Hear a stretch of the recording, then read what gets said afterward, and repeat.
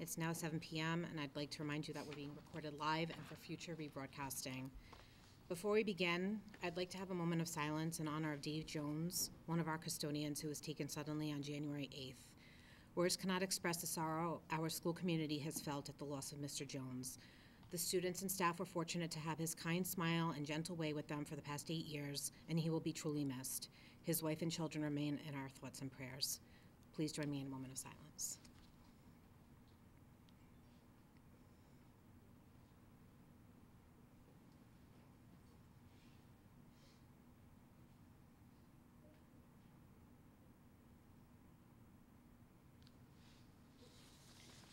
Thank you. We now stand for the Pledge of Allegiance. I pledge allegiance to the flag of the United States of America and to the republic for which it stands, one nation, under God, indivisible, with liberty and justice for all. This evening we don't have a student representative. If anybody is here to discuss anything that's not on the agenda, please let me know and you can come up. Nope?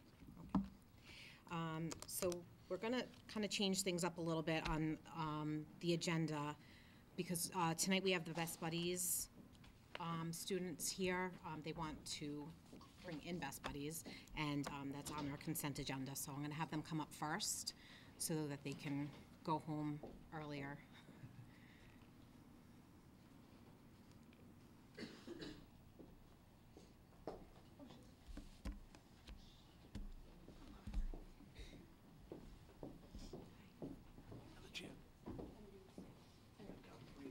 Do we have this slide? Here we go.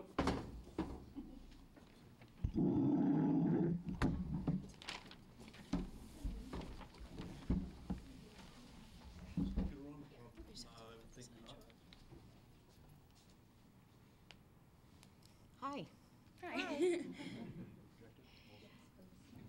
Do you have your names to introduce yourselves on your papers, or?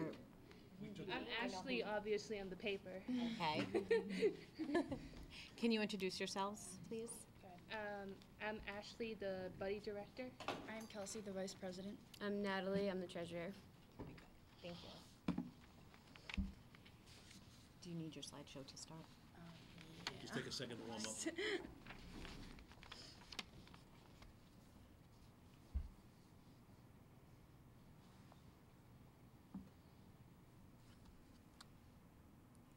Whose idea was it to bring Best Buddies to the high school? So our teacher that started it, Ms. Heim, is, well, a former Best Buddies leader. Mm-hmm. She did this in her high school career, so she figured it would be a good thing to start at Douglas. Very good. Yes. Alex Heim is the young lady. She's a paraprofessional, and she had been in the Milford Best Buddies program for a number of years, and still actually volunteers and helps with that program as well still. So she has some background in the program itself. So I'm excited to see the opportunity to bring it here. I think it's going to be a great thing, provided everybody is on board. Leave off the F of this PS document. It's just your first initial mark when you leave off the F of this PS document.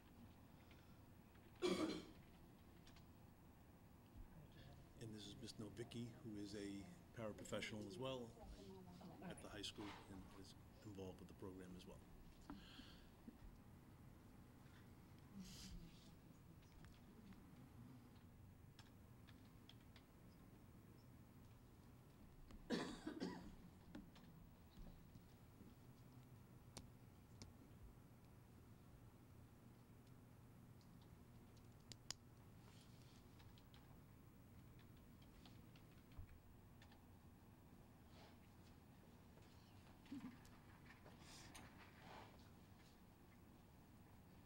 All the sugar that's going on today. It's so quiet.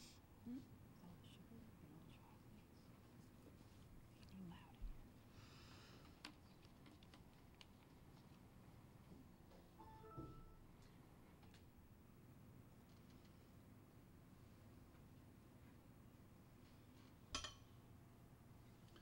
Fortunately, Brianna, this is not one of our newer computers, Apparently not. but we're still glad to have it anyways.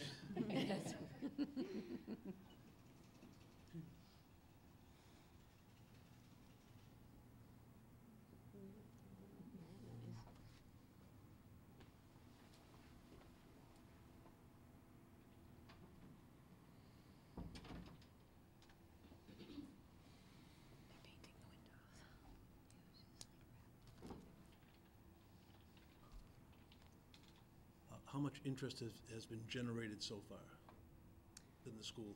I would say a good amount. Excellent. We had our first All grade meeting. levels? Yeah, Yes. we had our first meeting. There was a good turnout to that, so. Excellent. Was the first meeting soon after the presentation, or? We had a match party Can we just, Yeah. Tuesday. can you turn that off for a minute so that she It was can really log well. in It was Oh. really well. Yep. Went and find her really good. email? Yeah. So, I'll mute it, Mr. Mays. No, so that nobody can see anything while she's trying to find stuff. we met our buddies and we talked about what we have in common. Nice. It was good. Yeah. We had a lot of, well, we created a list of questions just to ask our buddies, just to get to know them, and Yeah. I would say it went over very well. Yeah, With we did. the matches that we made and getting to know everybody. So in that, do you find out what their interests are, and so what you can do together? Yes. Yeah. Like what days work best for them and who would they Wanted like a to place hang to out hang with. out. Yeah. Yeah. Your house. Of course, my house.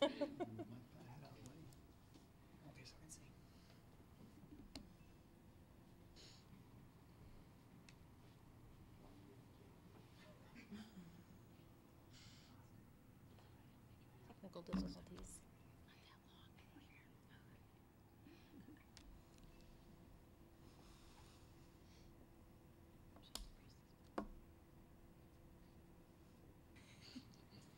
I was hoping to get you out of here quickly. Yeah.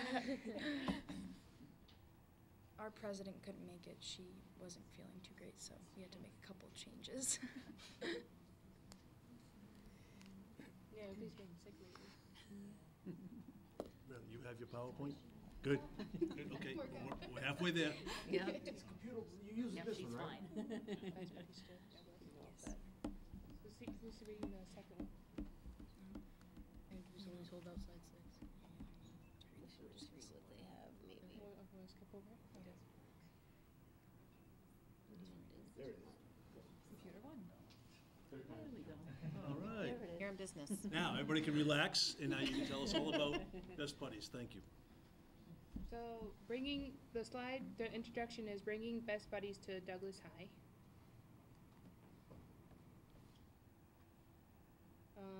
Best Buddies is a non-profit organization for people with intellectual and developmental disabilities that dedicated to creating one-to-one friendship, integrated empowerment and leadership and development.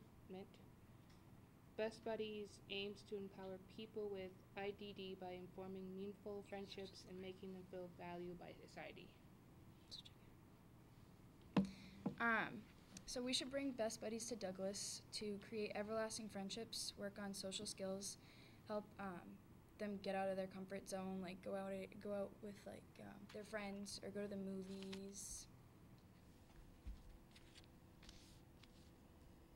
Spread toward the end, the word is is a national campaign that goes to different schools, and and the R word advocates the belief that the use of the R word in everyday speech is hurtful and dehumanizing to individuals, and we want to be able to bring that with the chapter as well. So our planning for March includes campaigning with a poster to display in the main foyer. This poster will be signed by every student who wants to participate and advocate for the ending of the R word. So these are some pictures we have. The first one off to the left is our assembly that we had for Best Buddies to get it started. The second one is some sweatshirts and sweatpants that we got for Best Buddies with our logo on it. And then me and Juliana in the right at the Special Olympics last year.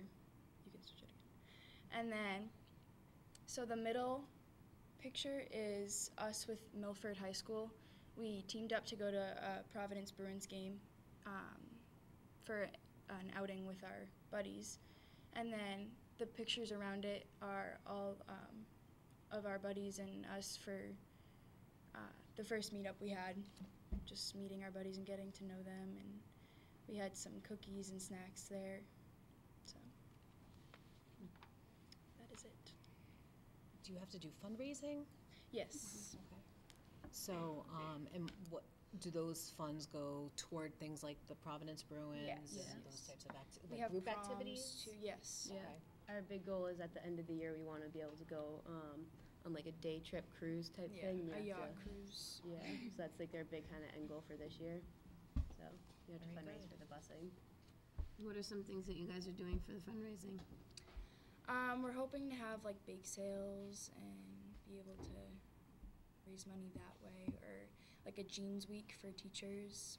Like holding dances and stuff too.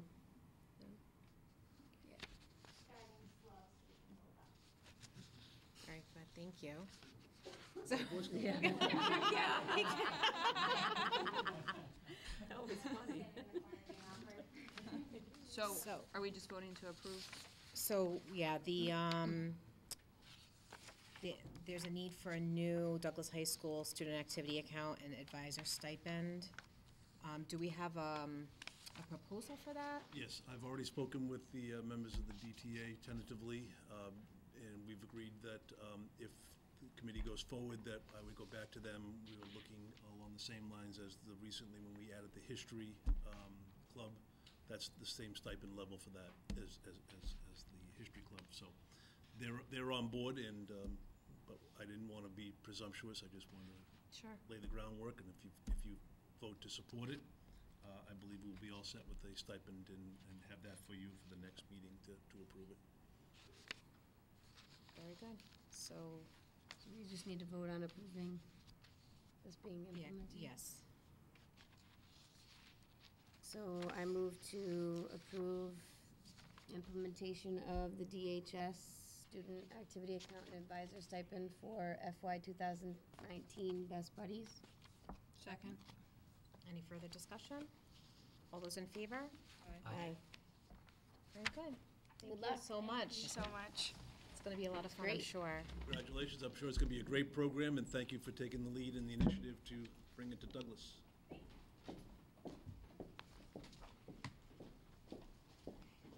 It's all you, Mr. Means. One thing just to join up with the presentation we just had, is that member schools in the DVC on March 2nd, I believe, Mrs. Nasuti, right? We're doing a unified sport activity at Hopedale Community Building. I don't remember the start time. I think it's 6 to 8 in the evening. So students from all of the area schools will be participating in a bowling match. So we're looking forward to that. It's the first unified sports activity the DVC has brought forward. So it's the community center in Hopedale, which is right next to the high school, has I think 4 lanes in the basement of the community building, all been refurbished. So it's sort of a kickoff to what will be hopefully 3 events per year, fall, winter, and spring, of unified sports activities of all the schools in the DVC getting together for the event. So we're looking forward to this being the first opportunity. It's been a while trying to get it going, but I'm glad to see that we've got it on the docket. So just to follow up to the Best Buddies program, I think it's a great program as well. I think it's going to go very well. Okay, so superintendent's report. First of all, I didn't know whether or not we would need to begin the meeting reintroducing each other, because it has been quite a while since we have had an opportunity to meet. The last 2 were canceled due to weather, an outstanding decision by whoever made that decision. Was a great decision, I thought. However, that being said, here we are again, and as it turns out, we're together on Valentine's Day. So isn't that wonderful? Happy Valentine's Day to everyone. And yes, I was smart enough to get flowers last night on the way home, so I am covered, no problem. We're all set. All right, so I did want to share with the committee something that transpired today, that I had a meeting with Mr. Romano and Mrs. Stack and Mrs. Carpenter here at the high school. I heard from a gentleman by the name of Dr. Samuels, S-A-M-E-L-S. Very interesting. There was a presentation at the last superintendent's meeting by the Superintendent Carney in Uxbridge and their principal, Mike Rubin. And they're exploring a program, it's called an early college program. And Dr. Samuels had reached out to Douglas to see if we might have an interest in it. He came out today, we talked for about an hour and a half. Very interesting thought process that he's engaging in. He is looking to bring a satellite campus to the Blackstone Valley. He is looking at, to start off with, it looks like Wachusett Community College is looking to be the host school and looking to set up a satellite campus here in the Blackstone Valley, and offering courses out of that campus building. And the courses that they're looking to offer are courses in animal science, life science, medical sciences, engineering. And another interesting component of it is that a student can participate in the program and earn college credits. So right now at Douglas, we have our 12th year program. We have some students who do enroll in their senior year and attend quinsigamment, which allows them to do both, get their diploma but also earn some credits. This is very similar in nature to that, but it would be geared towards areas of interest. And also the hope is with it that they're looking to attract all types of student learners. And one of the biggest issues for students who go on to college that everybody's hoping to avoid is the need to go in and do a remediation course. If they take the Accuplacer and they don't qualify and they need to take intro English or intro math and so forth, those are courses that you pay for but you do not get credits for. This would be a supplement to that. In other words, they would do that work in the high school years so that they're better prepared and they'll pass that Accuplacer and not also have to take on some additional coursework when they get to college, pay money that they're not going to get credits for. So it was interesting to meet with him. He has some very interesting ideas. He is looking for a location for his satellite campus, and they were talking about McCluskey School over in Uxbridge, to which I said to him, I said, when we're done, would you mind taking a ride? And he jumped in the car with me. Well, he didn't really jump in the car. He's a little bit older, so he got in the car with me. And we drove down Gleason, and lo and behold, he fell in love with the grammar school. And I've already explored, talked to the town and got some information. I'm meeting again with them on Friday with some other people who are part of his organization. And because of that, we lost some of the steam, get it? Some of the steam that we had going. And so Mr. Delaney will fill in for us today and give us all the insights as to Lego robotics. Say again? How much sugar did you have today? I had a lot. You've missed too many meetings. You can't let this happen anymore. I had Valentine's Day scones that we brought together for the meeting today. And not everybody ate them, so I got to have two. Full of it, yay. And a little bit of a cinnamon roll. Yeah, a little bit some more, but. Yeah, they are good. Very good. Some of them I think they were good. The cinnamon ones are really good.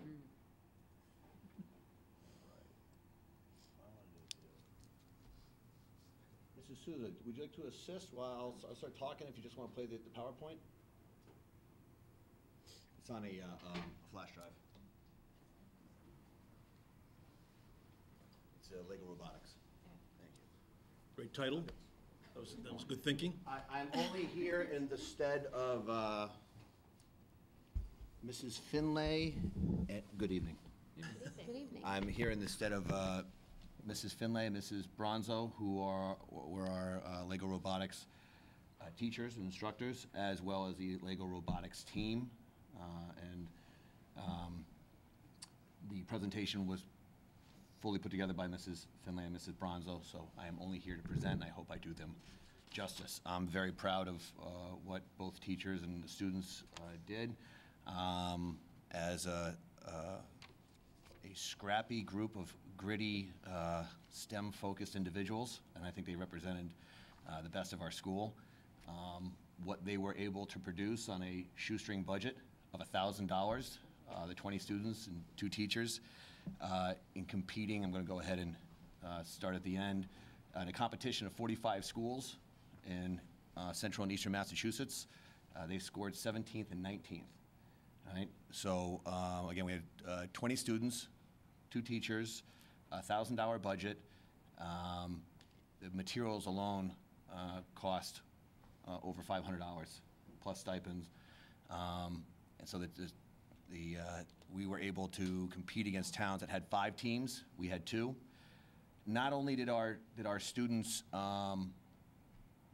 do great things with narrow resources, they turned around and raised money for global causes to the same effect that the expenditure was. So we invested $1,000, they raised $1,000 and gave it away to hurricane relief in both Texas and in Puerto Rico.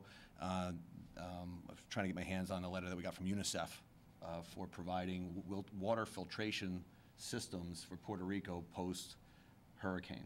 So really neat stuff. So the theme of the LEGO Robotics this year was water, hydrodynamics. So we had 2 teams. We had the Torrential Tigers and the Water Buffaloes. And if you can go ahead and go to the next slide. The Water Buffaloes fundraising offering was to sell water bottles in the school to reduce the amount of plastic disposable water bottles, and they were able to raise $415. And again, it also raised awareness of reusing rather than just recycling or throwing out. So that raised awareness. Next slide, please.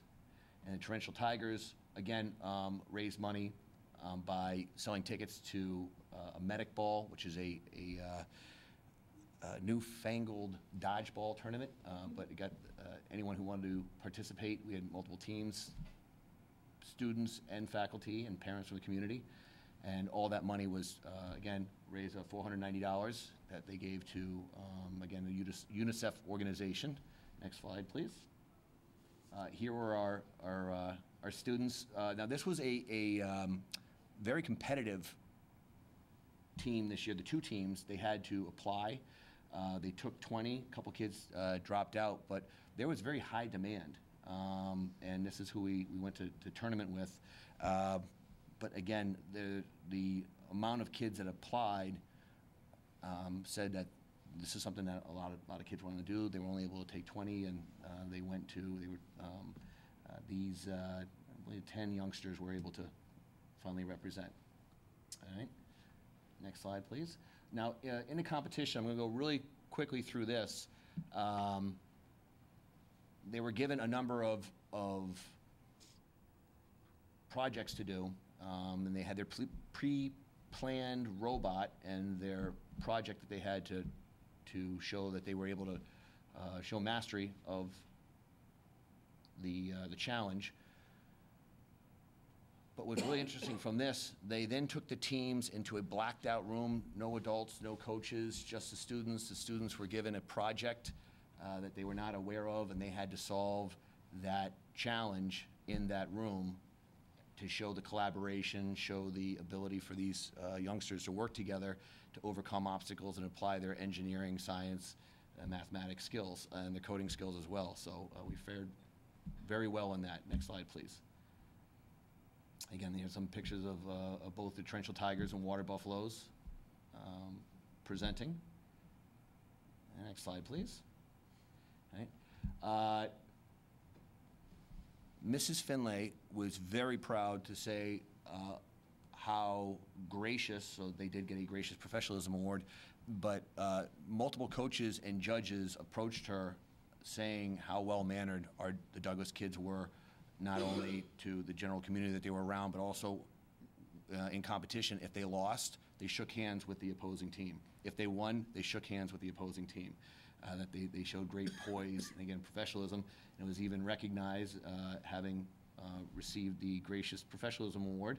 And they were also, they showed a lot of positive energy and highly motivated and with great sportsmanship. So they represented the town wonderfully. Didn't surprise me. Again, before I started in Douglas, I was told by the then superintendent, you're going to love these kids. They're all great kids. And they showed that, and this, it was recognized by a objective viewer as well. So, and I think that might be all right. Again, I do want to read this. Tend not to read slides, but the Torrential Tigers and Water Buffaloes would like to extend their sincerest thanks at the outpouring of support and generosity from the Douglas community. Without the support from the administrators, faculty, students, and parents, our team's research projects and fundraisers would not have been such a success, and we would not have been able to provide clean drinking water to those in need in Texas and Puerto Rico. Right? So, again, I'm very proud tonight to butcher this wonderful presentation that they put together, and I'm sure that the team and Mrs. Finley could have done a better job, but I am very proud of them. I think that I can't help be remiss but to point out that it's kind of the Douglas spirit. Give us a little and we'll do a lot, you know? Imagine what we could do if we had more. I'm just saying. So, any questions? No, if I can just add, I was there because my son is on one of the teams, and watching the districts that have money compete it's just on a completely different level. But our kids, they show up every single year, and they do their best, and they put their heart and soul into it, and we should definitely be proud of them. So 45 teams, we placed 17th and 19th. Yep. Not too shabby. not at all. Very proud of them. That's great. So, thanks. Thank you very much for the time. Thank you, Mr. Delaney. Thank you. What's behind you? Light The light switch? switch. Yep. Thought my fly was down.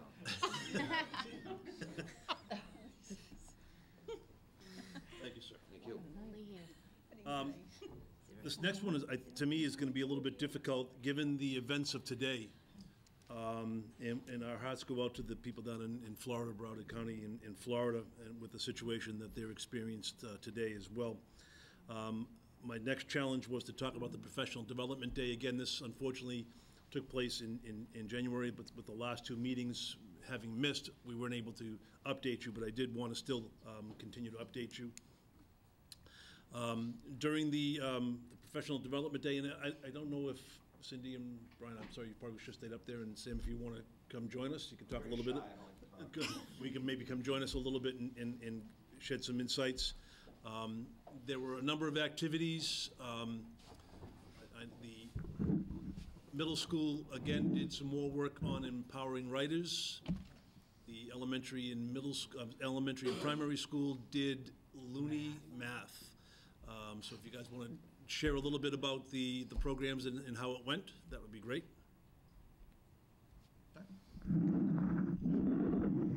So the primary school started off the morning with a 3-hour workshop with a presenter from Looney Math, and it was all about math strategies. And they had a maximum amount of teachers and paras that we could have, so we split up a lot of the paras. They also had a social emotional workshop at the elementary. Yep. My teachers came back, and they were already using strategies that next day in school. So they were impressed. They said the presenter was very low-key, but she understood Go Math. She had used Go Math, which is what we use, and she gave them good ideas. Even the veteran teachers said it was a good way to refresh them, just to give them a new way to look at things. And she noticed some of the gaps from her background in Go Math that we might be seeing, and maybe the order of where we're teaching things. So she opened their eyes to a lot of different things, and they loved it. They said, bring her back anytime. And then following that, we had the afternoon session on the ALICE training, which was the first for the primary school, and the staff was amazing. They did all the drills that were planned. They liked being in their own building. The group of the police officers that came to do the training, they were so wonderful with the staff because they were nervous. And they put them at ease, and it was on the lighter side, so nobody was panicking. They knew it was a drill, but they knew it was important too. So we really, I'll go over a lot of the Okay. the steps to that as well Yeah. in just a minute as well. right. So it was really a great day. It was well planned. The elementary school mirrored the primary school. We had the math consultant as well, basically running the same version of the program, but geared towards our levels of instruction, grades 2 through 5. We also had a social emotional presentation for our paraprofessionals to give them some additional training, which they all enjoyed also. And I too got great feedback on the Alice component that we did that afternoon. So for us, it was the follow-up to what we had done in October, and where in October we kind of taught the teachers what to do and how to do it. This was more of a think on your feet and what would you do in the moment. So if this happens, what are you going to do? And it was much more of a reflective time for them, which they found really helpful and beneficial because you never know what's going to happen. And some of our scenarios showed that. So the feedback was really positive because it gave them the opportunity to think, if I'm in the cafeteria, what do I do? If I'm in my classroom, what do I do? If somebody just walks in, what do I do? If somebody's outside my window, what do I do? So it gave them time to practice. It gave them time to talk with each other. It gave them time to really think about and reflect, in the event, what do I do? So it was good. The second half of our day for our professional development was, again, a continuum with empowering writers, something that we did PD around in October, and it is a program that had been adopted by the elementary school, and it's a program that they liked very much. We loved the PD that we received in October, and this, again, was part 2 of it, and we now have 4 of our ELA teachers going to another Empowering Writers PD session next month. So it's a program that is being implemented across the curriculum. So students are writing the same way, in the same style, in every subject, not just in ELA. And it's already netting incredible results. And like Mr. Cedarbaum said, our Alice training in the morning was, it's intense. It really stirs a lot of emotions. And the theme of our day, as we were just briefing the staff, that day was different from the one we had done previously. It was just a big word in block letters, black and white, think. The day was about thinking. What would you do? And there were a lot of asymmetrical scenarios that we put forth, and it made people think, and it really got them outside their comfort zone in just even thinking and talking about it is an uncomfortable topic. But it gave us a sense of we're thinking differently, we have options, it's good for the entire community. So it's a very, very productive day. So if I'll talk a little bit about the Alice training, and again, given the events of the day, it's difficult, but I suppose poignant as well. We put them through five different scenarios. So we had met, myself, Mr. Delaney, Mr. Cedarbaum, Mr. Vega, who's not here tonight, Officer Filoni, had met on a couple of occasions, and we really wanted to script out exactly what they have just mentioned, was to put them in different circumstances, different parts of the building, and so that they would have to react in all the different parts of the building to different types of scenarios. So we did run through five drills. The first one was a barricading activity, which we had done previously, just to go back and see how well they had worked with the barricading. Tried to have an intruder get into the rooms. Of course, the police were role-playing an intruder in the building as well. Talked about how to obstruct the intruder. And then we took the second piece of that intruder piece. After we get done with the intruder, we put the people back in the room and we did an evacuation. But the plan for the evacuation was for us to block off known ways to get out of the building. So that they would have to think, as Brian was saying, think about how else to get out of the building. And so that turned out to be a very important piece of it. We obstructed them from leaving the buildings, and they had to try to find other ways out. And the one thing that we found, and it seemed in most of the role plays, was that in a heightened sense, and in a panic situation, they didn't remember, or they weren't aware that there were ways out of the building that they just didn't go to.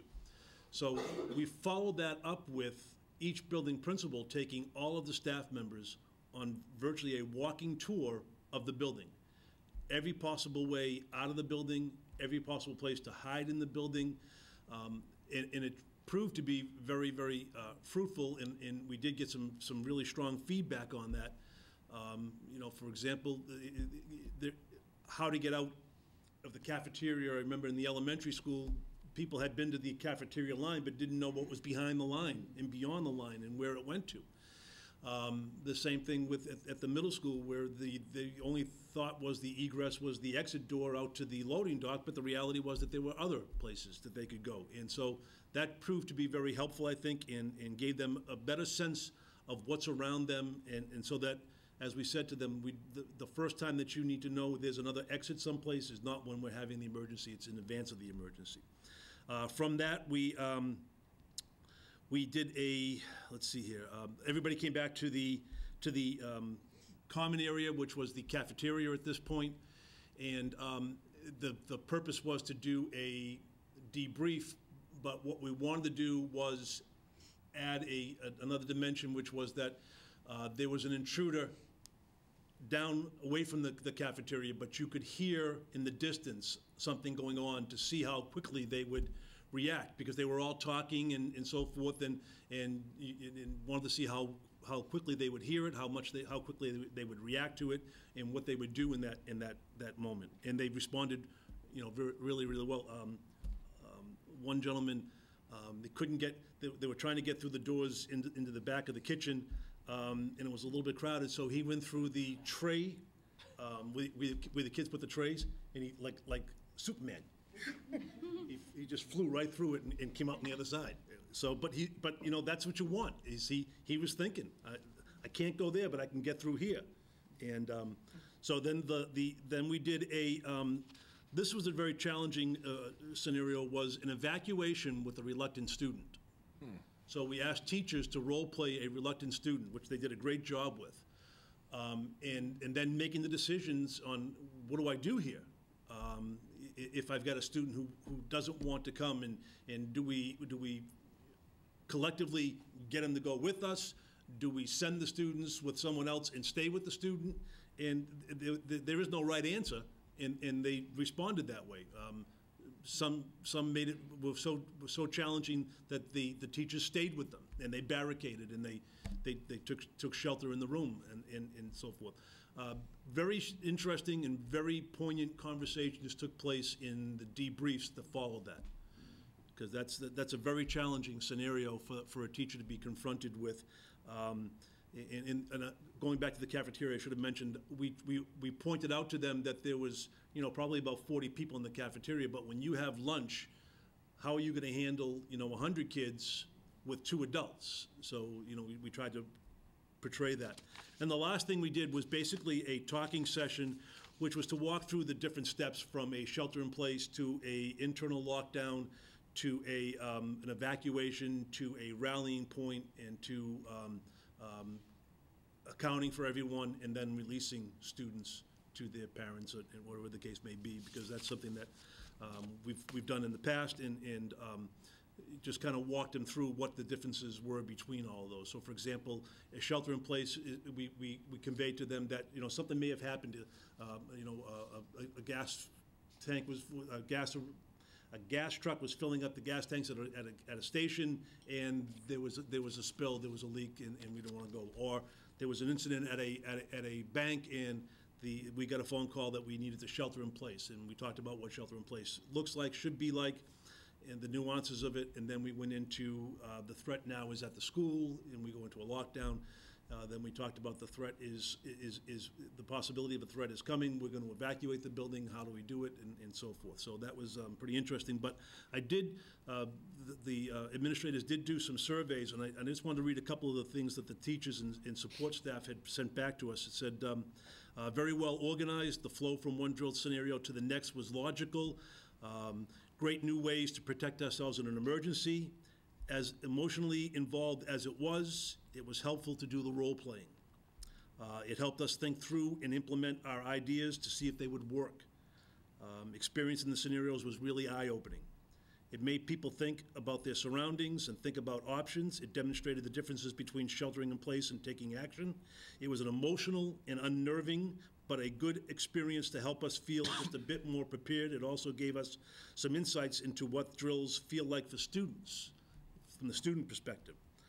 Practicing the different levels of simulations was extremely beneficial, helped me gain my confidence to make the best decision possible if I were in an unsafe circumstance, and role-playing took out some of the anxiety of the situation. As we progressively got better with our ideas and defenses, a sense of empowerment started to replace the intensity of the situation. So, very, very good feedback, and there's plenty more. So, I thought, again, it was the overall feedback on all aspects of the Professional Development Day were exceptional. I do want to publicly thank the Douglas Police Department, our Resource Officer, Officer Filoni, for his work and their willingness to participate with us. They also were very, very good at answering questions, and people felt very comfortable about it. Thank the administrative team for their efforts. We took a lot of time in planning this out and making sure that it went off smoothly. And then lastly, to all of the teachers and to all the support staff for taking this in the serious vein that it was in, being very cognizant of what was going on and understanding the reason why we're doing it. And they in all 4 buildings, they were just super. And it was a good day. It's a very intense and troubling day, but every school district really needs to do it, and unfortunately today validated that. So that was our Professional Development Day. I don't know if anybody has any questions or otherwise. I just have a question. Yeah. Obviously, this is the beginning stages, and it's the second dose of staff Right. practicing. And so where is this going to be going to the kids next? So we have had some conversation about that, and what we're going to do is we're going to get together. So it would be myself, Mr. Cedarbaum, Mr. Vega, Mr. Filoni, and probably some of the other officers to figure out how we can do this, but move beyond what we did last time, which was more of a talk and walk you through it, and figure out how we want to go ahead and present it to the students in a practical manner, in a manner that will give them the understanding of the gravity, but not be a frightening experience. So that is, the plan was for when the weather gets a little bit better, because if we want to do an evacuation, we want to leave the building. So we were looking in the spring or early, like May type of time to do one. And then we had talked about the following year, continuing during the Professional Development Day, doing a refresher, but also doing some experiences for the students during the school year next year as well. My question's for you, Mrs. Sosha. Your building presents quite a challenge because it's just one long hallway. When there was blockages of the doors, where did you go? If they blocked the main entrance, then some would head out toward the first grade, the Gleason Court, and, exit there, or out to the playground. So it depended on where they were blocking. Yeah. There are exits through the gym, through the cafeteria. There's several there, so they found their way. All else fails, you go out the window. Well, the Right, windows, that's what I what was I gonna said, too. ask, can you get through those windows? Well, with our little ones, yes. Yeah. It would be a challenge, Most rooms have 2 adults, which is good. So if one adult can get out there and take them while one stays in and kind of feeds them through. That would be a last resort. Most likely, it's a barricade situation, but we did talk about windows, yes. Okay. So they're going to teach us how to break those windows. Not for Don't do real. it for real. Not for real. Not for real. Speaking of which, I know after the first go-around with Alice, we talked about we could use some materials to help secure the rooms. Have we made any progress? So that would on be that's the next level, is to try to get some donations and reach out to see if we can get the PTO maybe to be involved, but also get a group together to go to area businesses like Koopmans or to Home Depot or Lowe's and so forth to see if we might be able to get some donations from them. One of the other things that we talked about is some of the lockdown devices and finding the money to procure those as well would be something that we have to look into as well. As we've talked a number of times, the high school is the oddity because the doors open into the hallways as opposed into the classroom. Into the classroom is a little bit easier to block the doors with the what do they call them, blocks, and you can buy those for relatively cheap, and so that would be a viable way to do some of that. It's here that we have some real concerns with regards to how to lock down these doors and so forth. So that door, for example, opens out. The idea is to get something that wraps around the handle but locks around the back of the wall so that it's difficult for them to pull it open and so forth. So that's another element to it, is to get a group together and start knocking on some doors and hope that they'll make some donations to us. Brett has a nice laundry list, and Desi has a nice laundry list of things that you really should have. So we want to be practical about what we're asking for, so get together the master list of what we want and see what we can get donated first. And then each teacher will have them in their classroom. Very good, thank you. Thank you, everybody. Thank you. Thanks. Next thing on the docket is, just quickly, an update on the teachers' contract and negotiations. So this is a copy of it. The tabs are, it looks like there's a lot, but it really isn't. There's some his and hers, and there's some misspelling or a different date and so forth. We have sent it all back to the attorney. The attorney is in the process of finalizing this and getting it back to us. Our hope is that after we get back from the February break, that we will have a final draft for the school committee to review, as well as for the DTA to review, and that we'll be signing this sooner rather than later. It's just being finalized right now with a few small corrections that we noticed as we went through it. And so I think that is everything on my initial report. Okay, so we'll move to the accounts payable report. Thank you. Yeah, so again, it's been some time since we last met. I think we've actually had 3 batches of warrants to be signed. I think we have 2 of them included in the packet today. Those 2 batches were from January 11th to January 25th. Overall, 29 separate batch numbers, in a total of $528,452 and 16 cents. Again, as usual, a majority of the dollars were coming from the general fund and circuit breaker for external. That's from the last meeting packet, so that might be the one that you're referring to. No, I said this last Friday. I was in there. That one's not here. Oh, Yeah, okay, I'm so, sorry, I thought yeah, you meant the so- one from, So I'm sure that Okay. will be covered in our next yes, meeting. So. yeah. Thank you. Does anyone have any questions on that? Now we have the budget subcommittee report. Yes, so back on January 31st, our budget subcommittee met to start talking about our FY '19 and a little bit of 20 budget preliminary talks.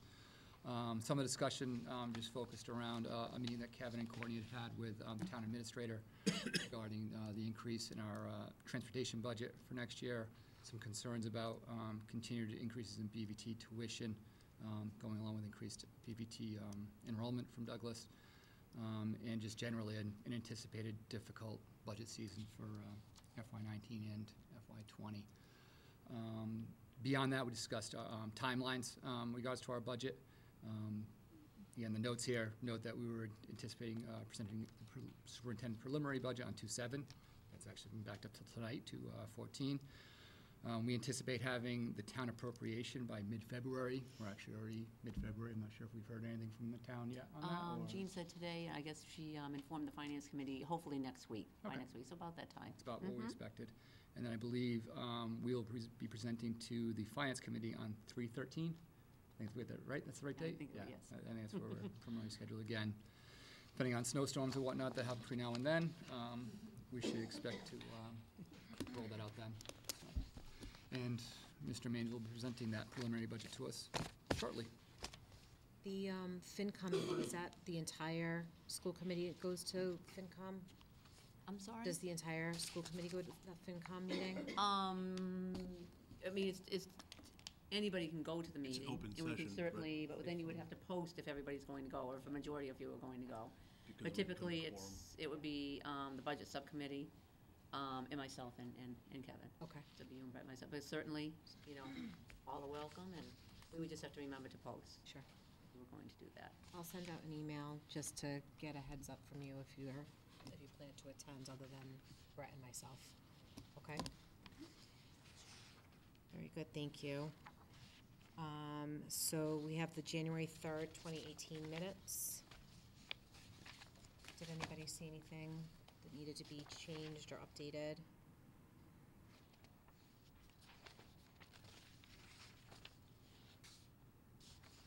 No? No. So can I Make get a motion to approve the January 3rd, 2018 school committee meeting minutes. Second? All those in favor? Aye.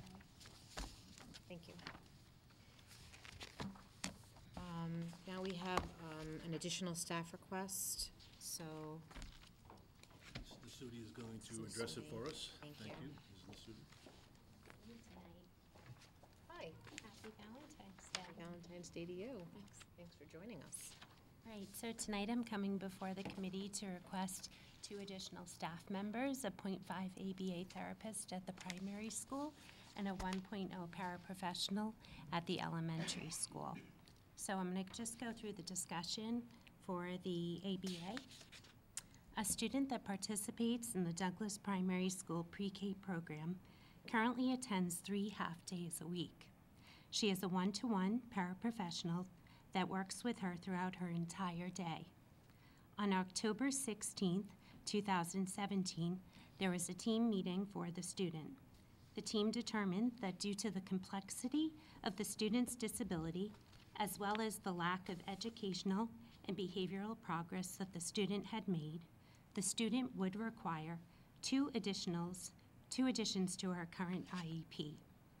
All decisions made by the team were based on months of data collection and informal observations.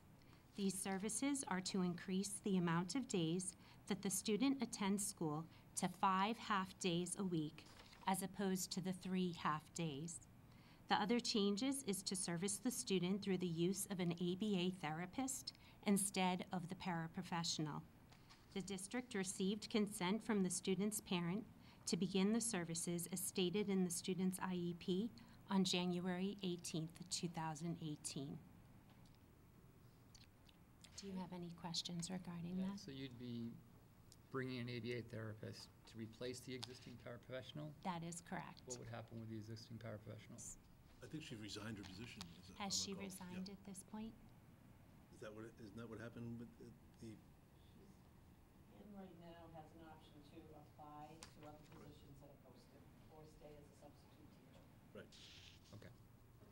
But the paraprofessional Won't be has in that been made aware that there has been a change been made to the Okay. student's So IEP. this is essentially a replacement position rather than a That is supplemental correct. position? That is correct. Thank you.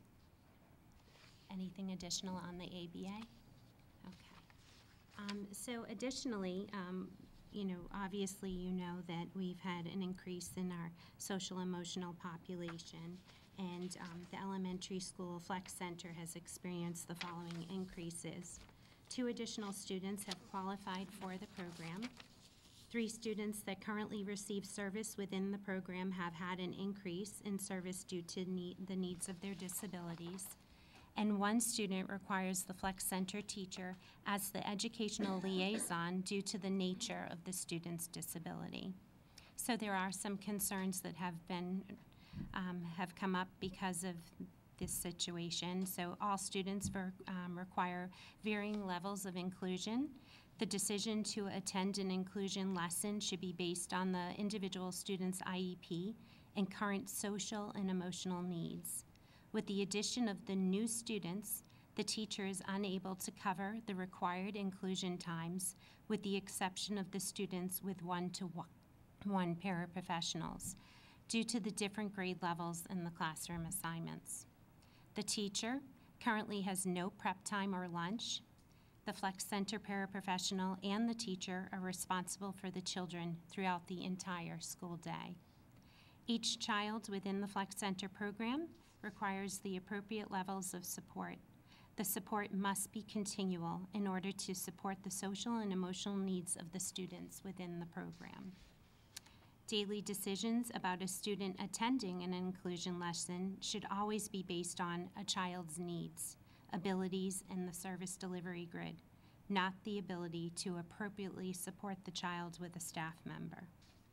The district is responsible to meet the service delivery grids determined by a student's educational team, According to Mass General Law, students receiving or requiring special education services shall be entitled to participate in additional direct or indirect instructional service which directly benefits the student requiring special education.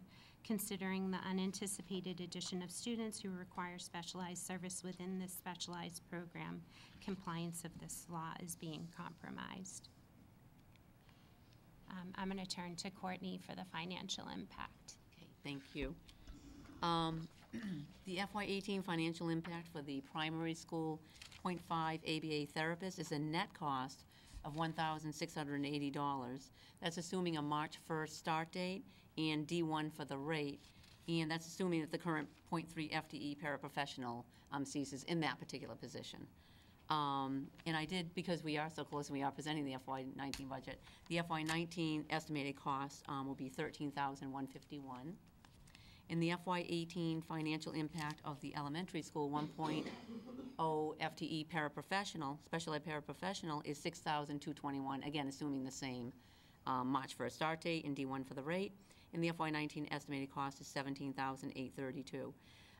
At this point, I do anticipate paying for these out of the general fund, but you'll see the language I changed a little bit in the motion if you do so approve. At the end, it says these positions are planned to be accommodated in the general fund at this time. Because the tighter and the more complicated things have become, because of the financial constraints, the more difficult things become. And so, as you know, sometimes I do have to move something from one place to another, either originally from circuit breaker back to general fund, or general fund to circuit breaker, school choice to general fund, and general fund to school choice. Years past, it wasn't like that, but it's just becoming more and more difficult to manage the budget. So, but at this time, we're so close to the end of the fiscal year, and the amount is a smaller amount. It's not like we're talking $30,000 or $40,000. I feel at this time we can fund it out of the general fund. So you don't think that there's a need to fund it out of the circuit breaker? Not at this time, because we've had a few changes as far as in the general fund budget very recently, where people have either resigned or retired that were unexpected, that had some vacancy savings. So that's helping to some extent. So that's basically what I'm relying on at this point. So, Does anyone have any questions? yes, I do. Absolutely. I'm going to try and word it the best way I can. Are these children currently in the classrooms right now? Are they children that are taken out of the classrooms?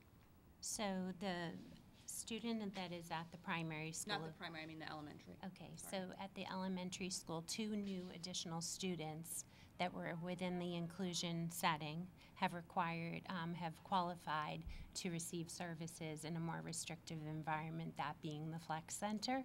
So because of the additional students within the Flex Center setting, now the teacher in the Flex Center has to cover those new students' schedules. So it's really compromised not only her prep time, but also the ability to cover the other students within the Flex Center when they go to an inclusion classroom, unless they have a one-to-one attached to them. Okay, so again, I'm trying to word this as carefully as I can because it is there's some emotion that's going on here. So would this help situations that are going on in the classroom right now where children are being removed out of the classroom and it's extremely disruptive to children that are trying to learn in the classroom? When you talk about classroom, what classroom? The classroom setting. Flex Center? That's what I'm just trying to figure out. Or general education class? Yeah, like are they actually I'm just trying to figure out if this is going to help this situation because I know that there is some So I tension think going that, on right now. you know, every student need is individualized, and certainly there have been situations in the, past few months that have arisen that we have dealt with and have provided the assistance that the students have needed. But this position is to support the entire program, not one specific child specifically. And so I think, I'm not sure what you're asking, but overall we need to support the student need. And so hopefully that having the additional staff will allow the teacher and all of her staff to effectively support all students.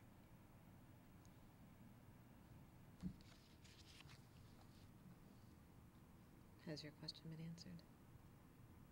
I think as much as it's able to be answered in this setting. Okay, so I move to approve a .5 FTE ABA therapist for the primary school for an estimated net cost of $1,680, and a 1.0 FTE special ed paraprofessional for the elementary school for an estimated cost of $6,221. These positions are planned to be accommodated in the general fund at this time. Second. Any further discussion? Yeah, just, might be jumping ahead, but are these covered in the budget that you'll be presenting later? I knew you were gonna ask that. I was That's actually a gonna say great it, but I was gonna question. trick, see, is he gonna bring it up if I don't say it? To be honest with you, yes, I did, only because they're pretty much mandated positions. I mean, they're required to meet They don't have these a educational choice. needs, so yes, I did. Thank you. You're welcome. All those in favor? Aye. Any opposed? Thank you. Thank you very much. Thank you, Laura. Now we can look forward to the 2018-2019 school year and look at the calendar to approve it. Oh, this is a sore subject for me. Favorite time of year, Julie? Yes, Mulder? I hate it. I have to leave my legacy. Can I talk about it? Can I share anything? We already know it's coming. I don't. I Why? can't I stand don't- half days. For the record, Oh, I okay. can't stand them. They're so disruptive. Like this whole week of November, the whole week, those 2 weeks, it's like, why go to school? I'm booking a cruise right now because why bother? Can we ever do anything to eliminate these half days? I have to go here. In the confines of the contract, I'm not sure how you would do that. I just feel like it's just such a waste of time. I mean, like, half the kids can't meet with the teachers. I don't understand where the high school's taken off the 15th. It's a half day for the primary, the elementary, the middle. What about the high school? Are they taking a half day at some point, or no? They have a half-day on the, I don't have the 21st? calendar right in front of me here, but I'm trying to find it real quick. 14th and So they do have one half-day for the open house, which takes place on the 13th of September, it appears, and then their parent-teacher conference night is a half-day as well, and that is on, I'm trying to find the high school on the list here, That's a September 13th. 15th. Yes, Their half day is what? 15th of November. It doesn't say that. Yeah, it does. Where? Here. Go into November in the center. I'm in there. November 15th. It doesn't say half day, though. 6 to 8. Well, it's indicated on the calendar. No, it's not indicated, so it needs to be indicated as a half-day for the high school there. Okay, so that was my first confusion, because I couldn't figure that out. Yep. Go ahead, do whatever you want. So like, we're bound to have these half days. Every it's the year is only- the how- same you've complaint. gotta- I don't understand why everybody else You've got to have parents be can't. able to meet with teachers within the confines of a 7-hour workday. So if they work a full day, then there is no time for a conference. The conference is only allowing like half the parents to do it. Every year it's the same thing. Only It does half the limit, parents. it doesn't It's just not provide fair. opportunities for every parent to get in during that time frame, but we do make ourselves accessible to those parents who can't get to a meeting, to try to make other arrangements to meet with the teachers. But it does accommodate a good number of parents with the opportunity to meet directly with their classroom teacher. I know that you're just kind of jumping in, but have you had any phone calls from parents during conference time with complaints? No, Other than it's- Mrs. Mulder? Okay. I've never called and No, complained. she did not. I did not receive one. Unless there's people flooding at your door or your email, there's not really, I understand your point. No The- backup The here. the only issue is that I don't know that there's another, What do other schools do? They Same don't do thing. half days like this. There's no way. they do, Oh, they do. they do, They do. Julie, they do. All right, This so we're not actually going to has school on the less 12th, than 13th, other 14th. So we have districts. 2 weeks vacation pretty much. I'm just doing my due diligence as a parent and as an advocate, I think, for trying to get kids in the classroom longer for more periods of time. Well, just feel like half days are so- there's only, I hate half days. I It's count- 2 weeks of November. there's the 15th, 14th, 15th, and 16th, I believe it is in November. And a then day off on the 12th, Veterans Day appropriately, Veterans that's Day, fine. well, That's perfectly fine by me. Is it the okay. 16th? And then they also have a half-day for Thanksgiving on the 21st, which has been that way since. Oh, it's the 16th. The So 16th it's is the business as primary, usual. elementary, and middle. Isn't that a half day, though? I don't know. I tried. I understand your I point, but tried every I year. don't know that there's another vehicle in another place that solution. we could use. When you're going back through the calendar to reflect the half-day for the, Yep. on the 15th, can you, is the 16th a half-day for the primary, elementary, and middle? Yeah. It doesn't, Yeah, I think that 16, just has to be primary, for elementary, equal. middles, afternoon. 14, They have 15.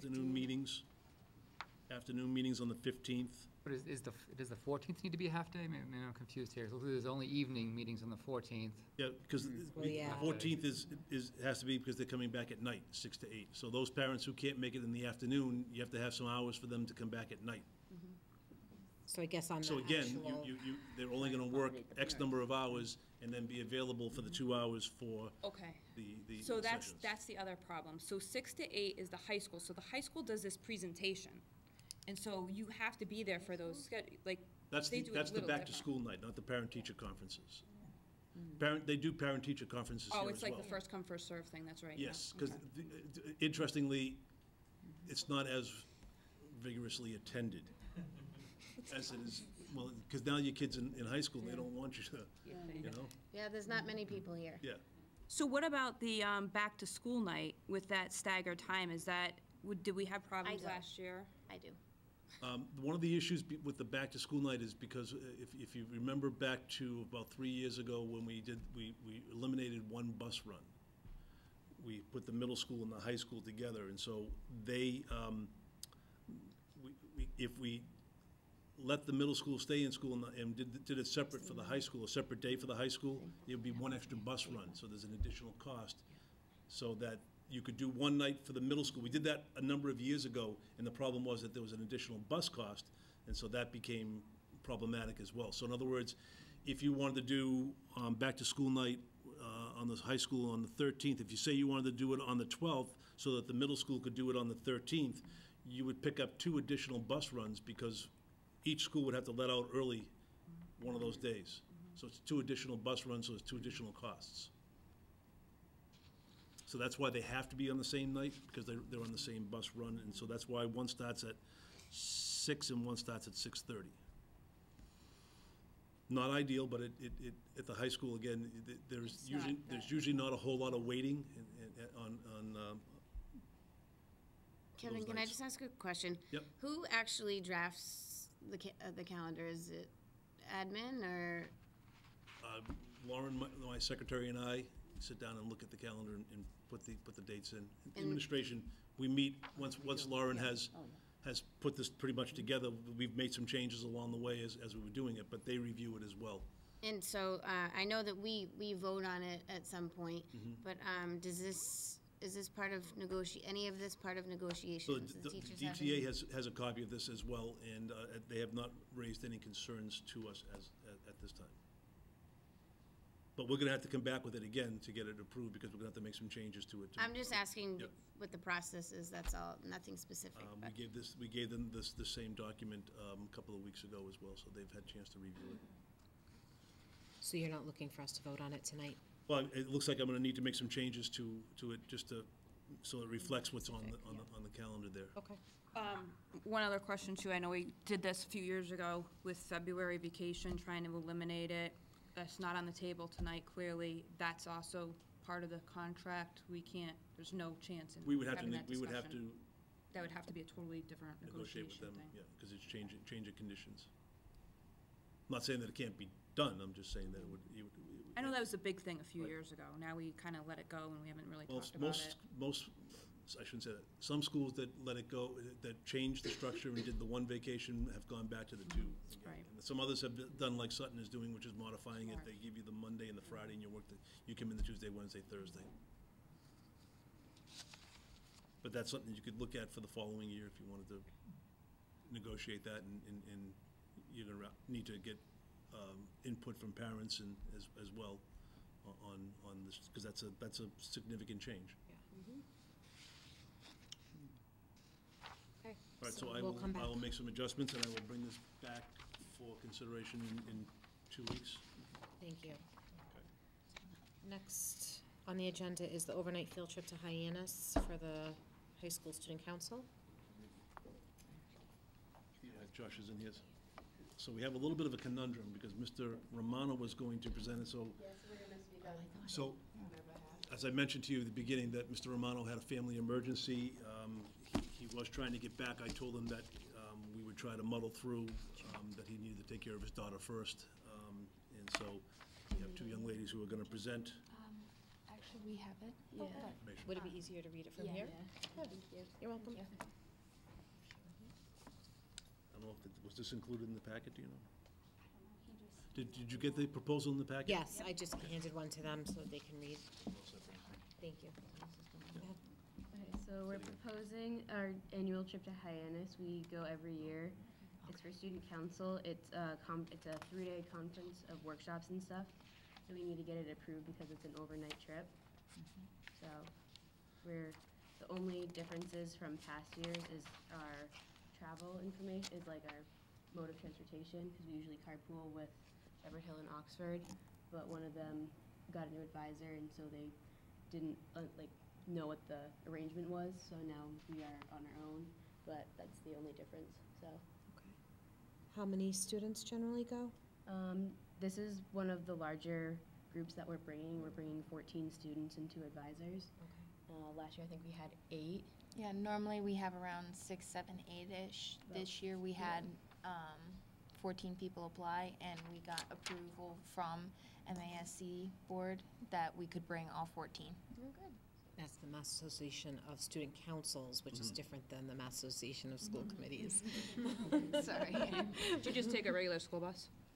No, so that's Normally we here. would, normally we pair have up a with, coach bus, yeah.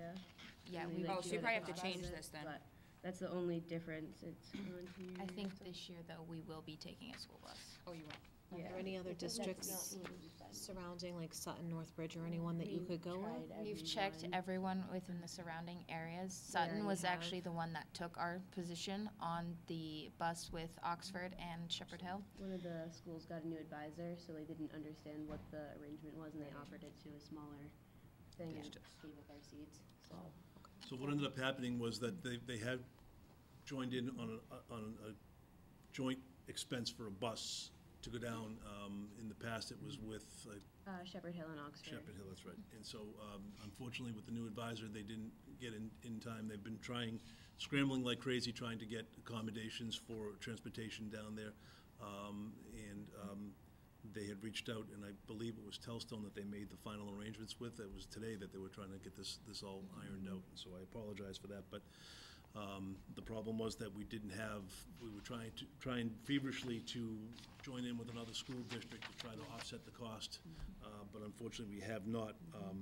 And my understanding is that it was with Telstone, and I don't know if it's the small bus or if it's a different vehicle. Could they look else, like, could they go with like a Foxy Traveler or They something looked like and- that? and And they don't have a weren't able to. smaller vehicle? Well, Or it's too expensive? too price prohibitive. It's not like the size of the vehicle, it's the distance of the trip, and because it's like all the way to Hyannis, and then they have to drive out there, drive back, and then drive back to pick us up and back. So that's where the cost accumulates Right. a lot. Okay. So the concern is the same experience that they've had for years. I know that you guys have gone on in previous years down in Hyannis. So it's the same student council experience. The issue that we've been having is just trying to find transportation down there. We've been struggling to get that done, and they've been working feverishly to pull it together. They believe today that they had made the arrangements, and Mr. Romano was going to bring all the details, but unfortunately, he's not here to tell us. But I know that it was through either Telstone or one of the other bus companies in the area that they finalized an agreement with. So they would get a bus ride down, bus ride back, and the entire group would be going. And as you know, the Hyannis Hospital is just down the street from the facility, so there is medical care immediately adjacent to the hotel, about a mile away. So what are you looking for? We need a motion to approve the overnight field trip. Will Mr. Romano come back and have to present the busing to us, the finalization of I think what's going to it?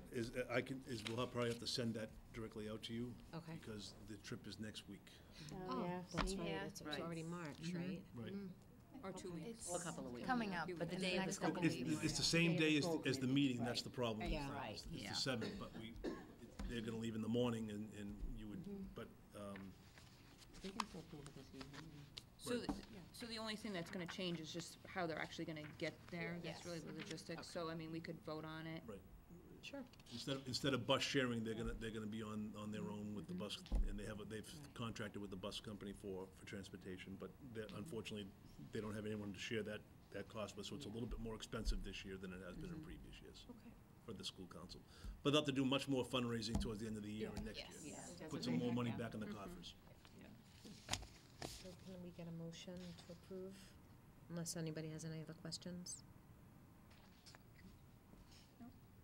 I'll make a motion to approve the overnight field trip for the high school student council to Hyannis on March 7th, 2018. Second. Any further discussion?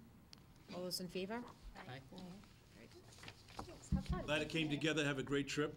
Thank you. I'm sure it'll be wonderful, and I'm sure we will rock the place like we always do. So, Thank you for your patience with that. It's been a week trying to get that all worked out, and they finally got it worked out today, so. I didn't want to see them cancel it. No, oh, no. No, it's a good experience. Mm-hmm. I mean, we've always done it, every year we've done it, so. okay. So all you, Mrs. Keegan. Okay, for transfers, FY 2018 transfers and reclassifications, I do have budgetary transfer request number 9. We actually started on the 17th, and then it went to the 7th, and now the 14th, so keep a little chronology there. So what I did was I just added to it. So what you had on your agenda for the 7th, or for the January meeting, I just added to it. So these are all requests from administrators. That's why there aren't like 30 of them, so like sometimes when I do them. Does anyone have any questions? You're just covering deficits in some of their budget accounts. Any questions? So we'll be looking for a motion to accept the FY 2018 budgetary transfer request number 9 for the school committee meeting of February 14th, 2018, January 17th and February 14th meetings that were canceled due to weather. That was just so I wouldn't get confused. Second. All those in favor? Thank you. Okay, thank you. And I have FY 2018 reclassifications number 6. Basically moving, the first 3 is moving from FY 17 Title I to FY 18 Title I. And the next one down was a reclass of payroll. That just went into the incorrect account. And the next one after that went into the primary school instead of the elementary school long-term subline. And the one after that, we had to change the funding source from the high school general fund athletic police details account and move those expenditures over to the revolving fund. Any questions? I move to approve the FY 2018 reclassification number 6, the school committee meeting February Oh. 14th, Thank you. Good catch. previously January 17th. Yeah, Second. All those in favor? quite a winter. Any opposed? Okay. Okay.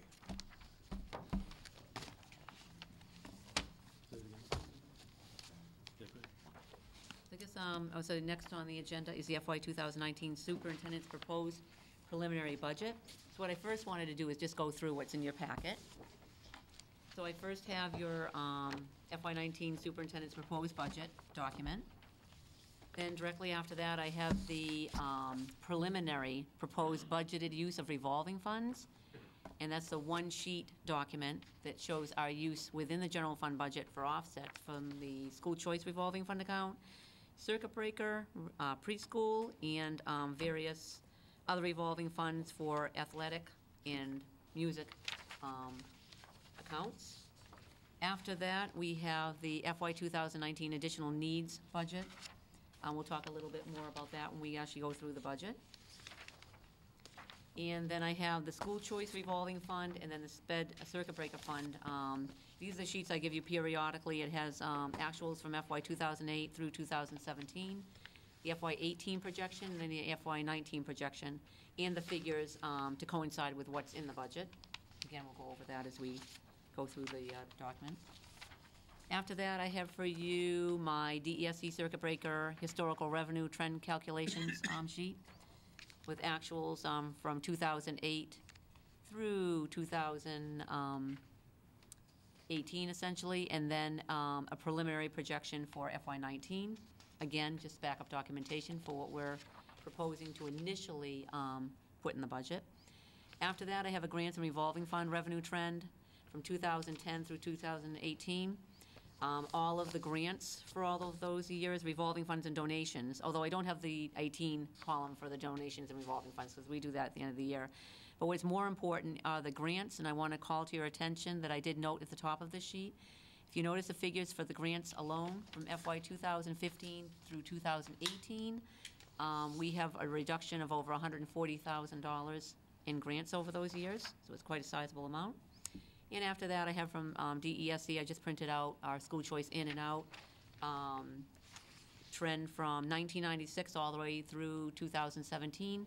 But the graph is actually showing your in and out school choice from 2008 through 2017.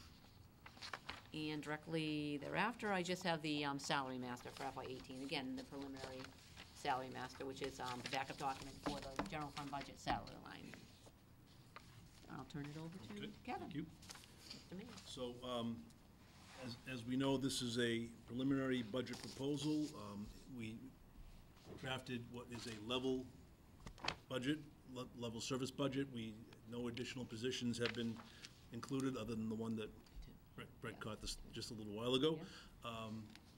But other than that, it is trying to remain as whole as possible. This is what it would entail for us to remain in that category. I thought what we would do is take it section by section and give you the totals and see if there's any questions regarding it. So the first thing we start with is district-wide. And the first section is for school committee, total school committee. And the end total involving all of the categories that are listed there would be $117,694. Under total superintendent, involving the lines that are there, would be $195,979. Under the category total business manager, and all the accompanying lines that are there, it would be $217,633. Under legal services, it would be $40,000. Under total director of technology, in the lines that are accompanied there, it would be $129,002. Yep.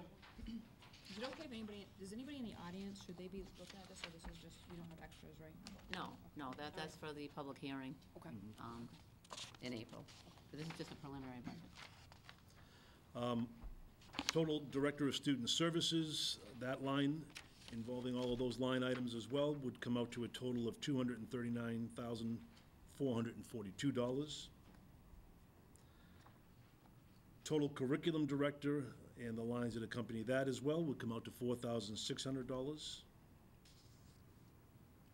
Total non-instructional technology supplies, would be $1,800. Total district-wide sped teachers, that would come out to $17,500. Under therapeutic services, total district-wide, and all of the accompanying lines that follow that would be $441,197. Under total sped para ABA would be $58,730. Under district-wide professional development would be $3,800. Under total district-wide special education instructional supplies, $1,105. Total district-wide instructional hardware, $4,000. Total testing and assessment, and the lines that accompany that would be $12,600. Special education psychologist, $58,047. Total nurse line, $6,405, summer school and substitute. Total physician services, contracted, $3,000. Total homeless transportation, under McKinney-Vento, $1,000. Total food service supplies, $0. Total school security, $550. Total custodial overtime, $0. Total district-wide maintenance of grounds and all the lines that are accompanied there, $67,657. Under total facilities manager and the accompanying lines, $76,812. Under total utilities, $0. And lastly, under total networking and telecommunications and all the lines that accompany that, $136,651 for a total district-wide of $1,835,204. And that would be district-wide. So I'll do I'll go through the primary school, just a couple of things I want to note so that anyone doesn't think that we're extremely lucky school district and don't have to pay for any utilities. Because we will be saying 0, 0, 0 throughout the budget, as we've done for many, many, many years. Obviously, we do budget for all of the utilities, but the offset is completely taking care of that through school choice. So the net result to the general fund is 0, so just so that's clear. May I ask a quick Oh, question? sure. On a line such as the homeless transportation, where in FY17 we expended a little bit over $2,500, what's the thought process of only budgeting 1,000? Because each year in fact, this year we haven't had any, most years we don't have any. Okay. So it's just to have something there in case. But again, you don't want to, that's not really something that you can get a trend on. There's no real trend, thank goodness, to be honest with you. But since I've been here, we've only had it twice, where we've had to do that. And that's actually split halfway too, just so that, between the other district and our district too. Okay. That was the thought process behind that. Can you also back up for 1 second too? Sure.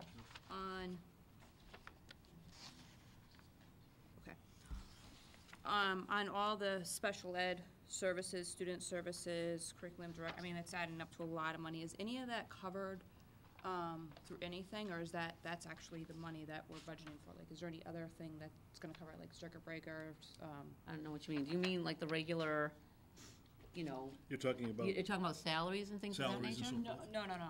Because in this budget, that's, as far as district-wide, there's no special ed tuitions. This was a district-wide budget Right. that we just went over. There's no tuitions in there. As far as, we did mention paras, teachers, nurse, that's for the summer program. And then we have the Director of Student Services, her budget area. And there's nothing else on a district-wide. So none of the placements, In other words, they're regular positions that all school districts have that you Are wouldn't included in typically this cover operating under budget. school circuit breaker, yeah. All right, because it's like $800,000 out of that budget. Now, where are you seeing that? I'm just adding up all the numbers. But that's just how it is. That's what it is.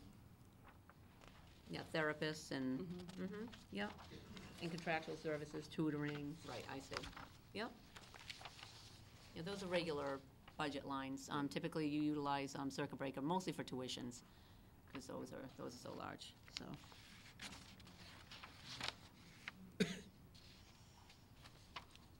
Okay, so, starting with the primary school.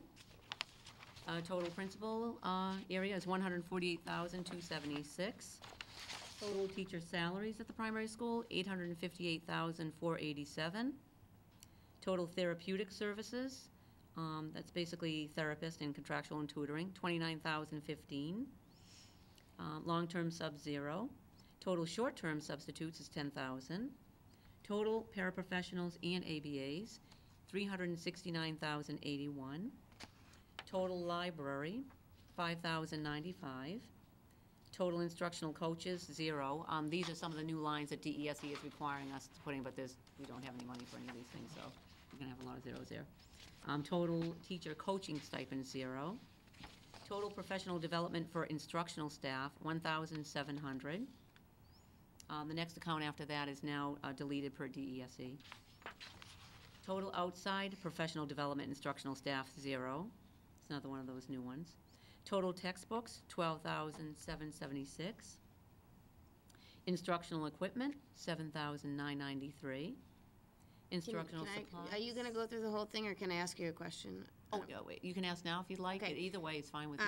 Going back to the total professional development instructional staff, Mm-hmm. it's under course reimbursement, 1,700 for contractual, what's that? That's meaning their course reimbursements that they get, For instructional per staff? their contract. For the teachers? Mhm. Yes. Yeah. Okay, all And right. I actually spread that out throughout the whole budget. It's actually in a different line. As you see, it used to be under the 23571-53005, but DESE made a lot of changes, so it's required to be in this other section, function code 2356 now. Okay. All So you right, see how FY17 actuals is the line below, Mhm. and then the FY18 approved, and it's just moved up there now. But that's what that is, their courses per their contract. 1,500.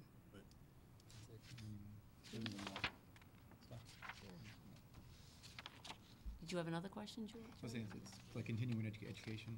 Right. Yes. Yes. Courses, Yes. mhm. Graduate Actual level courses. courses. Mhm. It's typically that low? I know, I thought that was really Well, low. for the primary, well, look what we spent, in the other years, $695, $1679. But just keep in mind, with things of this nature, for instance, the substitutes in course reimbursements, I create a lot of these trend documents. So I create a trend document year after year after year. So, yes, I look at the trend for the school, budget accordingly, but then I look at the trend in total district-wide and see if maybe I need to increase or decrease, because I can always move money from one school to another. Because I don't want to over-budget unnecessarily, and then we have to, Could make some impact- reductions could we don't want impact to teaching make. assignments So, and so it's a real balancing act. And I end up doing the same thing with the substitute lines as well. That's why I create all these trend documents, Right. with actuals for year after year after year, and just continue that, so. Okay, so while you're on the subject of some line items, and you're going down to the textbooks, the trend now would be to purchase licenses and things like that? Is that gonna be a line item or no? So, Or is that gonna Well, fall? licenses is not a separate line item. It's still considered textbooks. so there. So sometimes so we it is do, considered we a do have textbook. some of those in considered here. e-books. Oh, Right. okay. And we do have some of these in here. I don't know if you call, and actually, I don't remember, Julie, if you were on the school committee at the time, but I actually had to come to the school committee, because by law, I have to get approval from the school committee for a 6-year agreement, because typically they want a 6-year agreement. So we did do that. Actually, it was the high Right. There school are who some had high done that, and there are some other ones that we've leases, yeah. also done as well throughout the district. But again, at the lower levels, there are some times where they definitely want the books as opposed to Consumables. e-books. Right. So, in some of these, yes, and especially at the lower grades, primary and elementary, and the others too, but more primary and elementary, there are, a lot of this can be the consumables too, and that's actually listed. As you see in the notes, I give a lot of explanatory notes on every single line in this It budget, just seems so low, it's unbelievable. But actually, I feel that, correct me if I'm wrong, all of you For the past few administrators. years, I it's feel been that like we that. have Yeah. been, the last few years, we've been making some good headway with textbooks, Yeah. so. Reading Wonders, Go Math, vocabulary, and different things. We have the history textbook, so we've been, even with our, financial Those got constraints, I think eliminated, though. we've done a pretty good job in the last couple of Sorry. years. I think those were eliminated from the budget a few years ago, the What's history that? ones, were they? So, They were like 60,000 or something? textbooks? Yeah. And actually, if you'll recall, in FY17, to be in Much more than compliance that, with net school spending, the town had to give us that additional appropriation at the end of the year. The $140,000, a lot of that was used for the textbooks too, as Yeah. well, so. Pre-purchase them. Yes. I think we are Any on other, all instructional, set? That's good. Okay. I think. Where was I? I think instructional equipment. Okay. which is, okay. Instructional equipment, $7,993. Instructional supplies, $17,678. Total classroom instructional hardware, $2,150. Total instructional hardware, 0. Instructional software, instructional software is $1,120. Total guidance, $30,836. Total testing and assessment, $2,150. Total nurse, $89,081. Security equipment, 0. Total custodial, $76,584. Total heating of buildings, 0. Don't worry, nobody's gonna be cold. I'm gonna pay for the heat. Total utilities, 0. Total maintenance of ground, 0. Total maintenance of buildings, $23,656. Total building security, $315. And total special education tuitions, 0. Total overall for the primary school, $1,685,993. Any other questions for primary school? And by the way, I will be giving this to the finance director tomorrow, and I will also be posting it to the website, for anybody that wanted to see it. Okay, Bill? That would explain why those numbers are low, because it's the primary school. Right. Right. Duh. Yeah. Elementary school. Under total principal and all the subsequent lines, $185,607. Under co-curricular, total co-curricular, 0, and total non-instructional technology is 0 as well. Total teachers and all the subsequent lines that go along with it, $1,635,020. Total therapeutic services, $6,994. Long-term subs, 0. Total long-term subs, 0. Total short-term substitutes, 20,000. Total paraprofessionals and ABAs and all the other lines that go along with it, $394,146. Total library, $15,428. Total instructional coaches, 0. Total teacher coaching stipends, 0. Excuse me. Total professional development instructional staff, $7,000. Total professional development, 0. And total outside professional development instructional staff, 0, as Courtney just explained those. Total textbooks, 36,573. Total library books and periodicals, 1,149. Total instructional equipment, 11,212. Under total instructional supplies and subsequent lines that are above it, $40,338. Total classroom instructional hardware, $1,645. Total instructional hardware, 0. Under total instructional software, $6,220.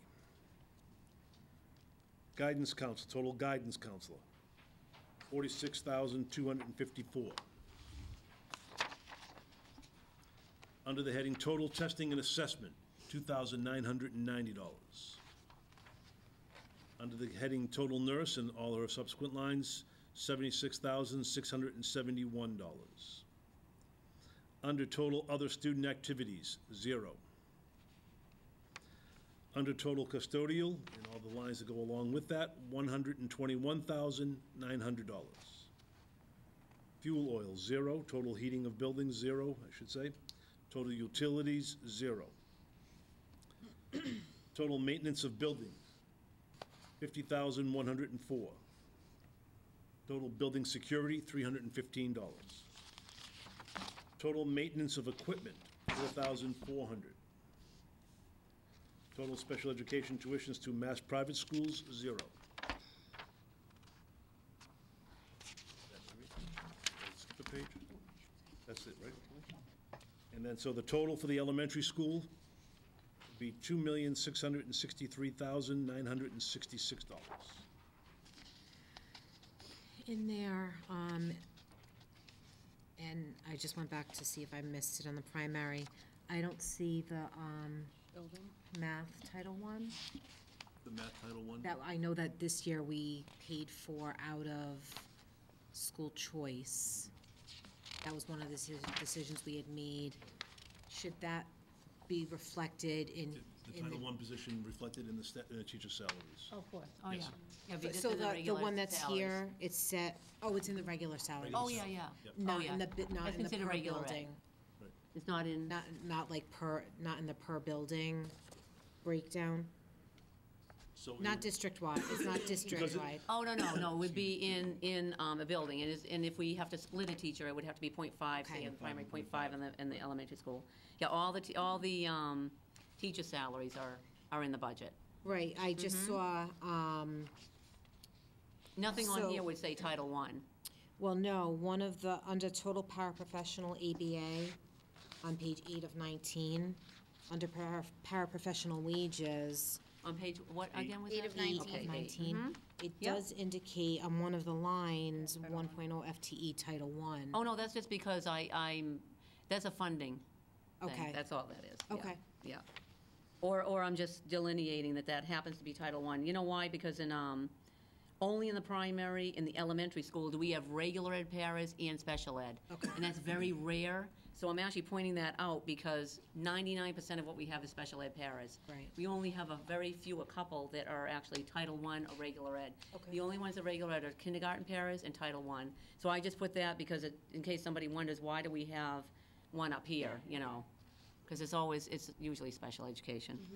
Thank you. In fact, you'll see in the primary school, if you look back in the primary school on page 5, it's even more complicated, which you won't see this in any of the other schools, because if you look under the teacher salaries on page 5 of 19 and the paras, I'm showing you FTEs, and then I'm showing you all the different funding sources. Right. Between general fund, the preschool revolving fund, the Title I grant, and we used to even have the kindergarten grant, too, that used to pay for some of them, so I'm actually breaking that out, but Okay, thank you. that's the only time you'll see that, is in the primary and elementary school.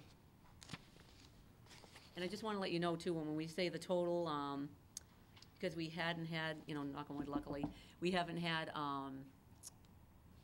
tuitions in the, like in the primary school, and so I had total special ed to math private schools. Actually, just say total sped tuition, period. Because I have to break out by 9,100, 9,200, 9,300, 9,400, so I'll change that verbiage when we get to the final. You know how Thank those you. things really bug me.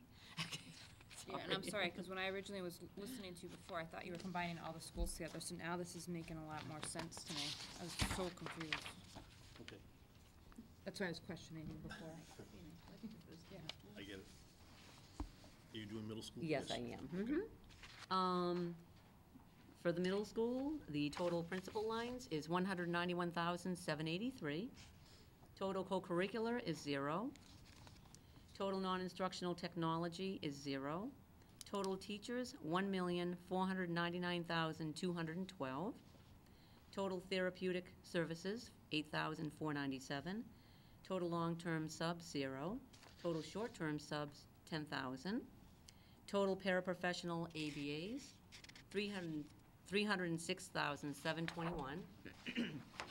Total library, 18,765.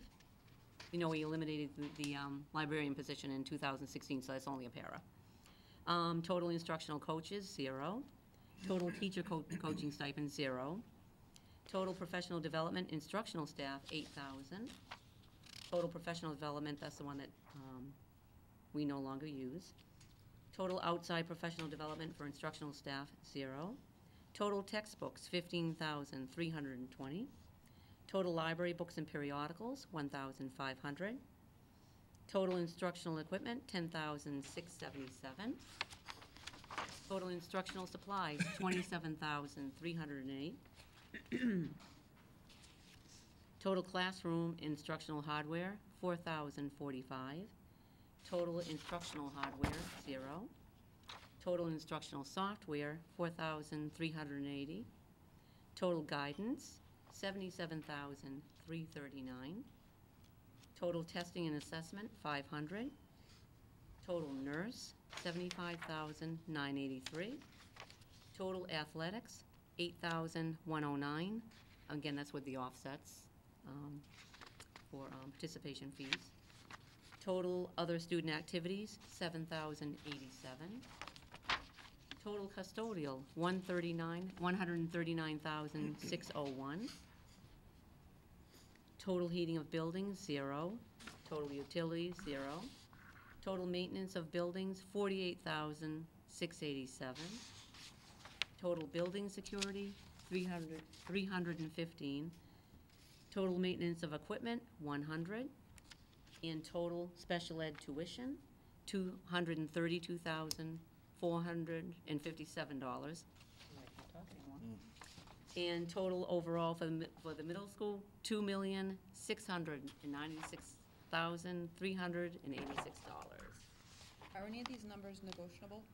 As far as like the sports and the activities and all that? Are we able to make adjustments and? Okay, again, this is just the preliminary, the superintendent's preliminary proposed budget to the school committee.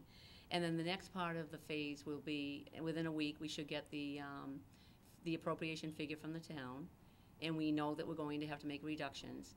And at that time, between the leadership team and then with the school committee, we'll be meeting, obviously under Superintendent Main's leadership, we'll be meeting as a leadership team to discuss internally.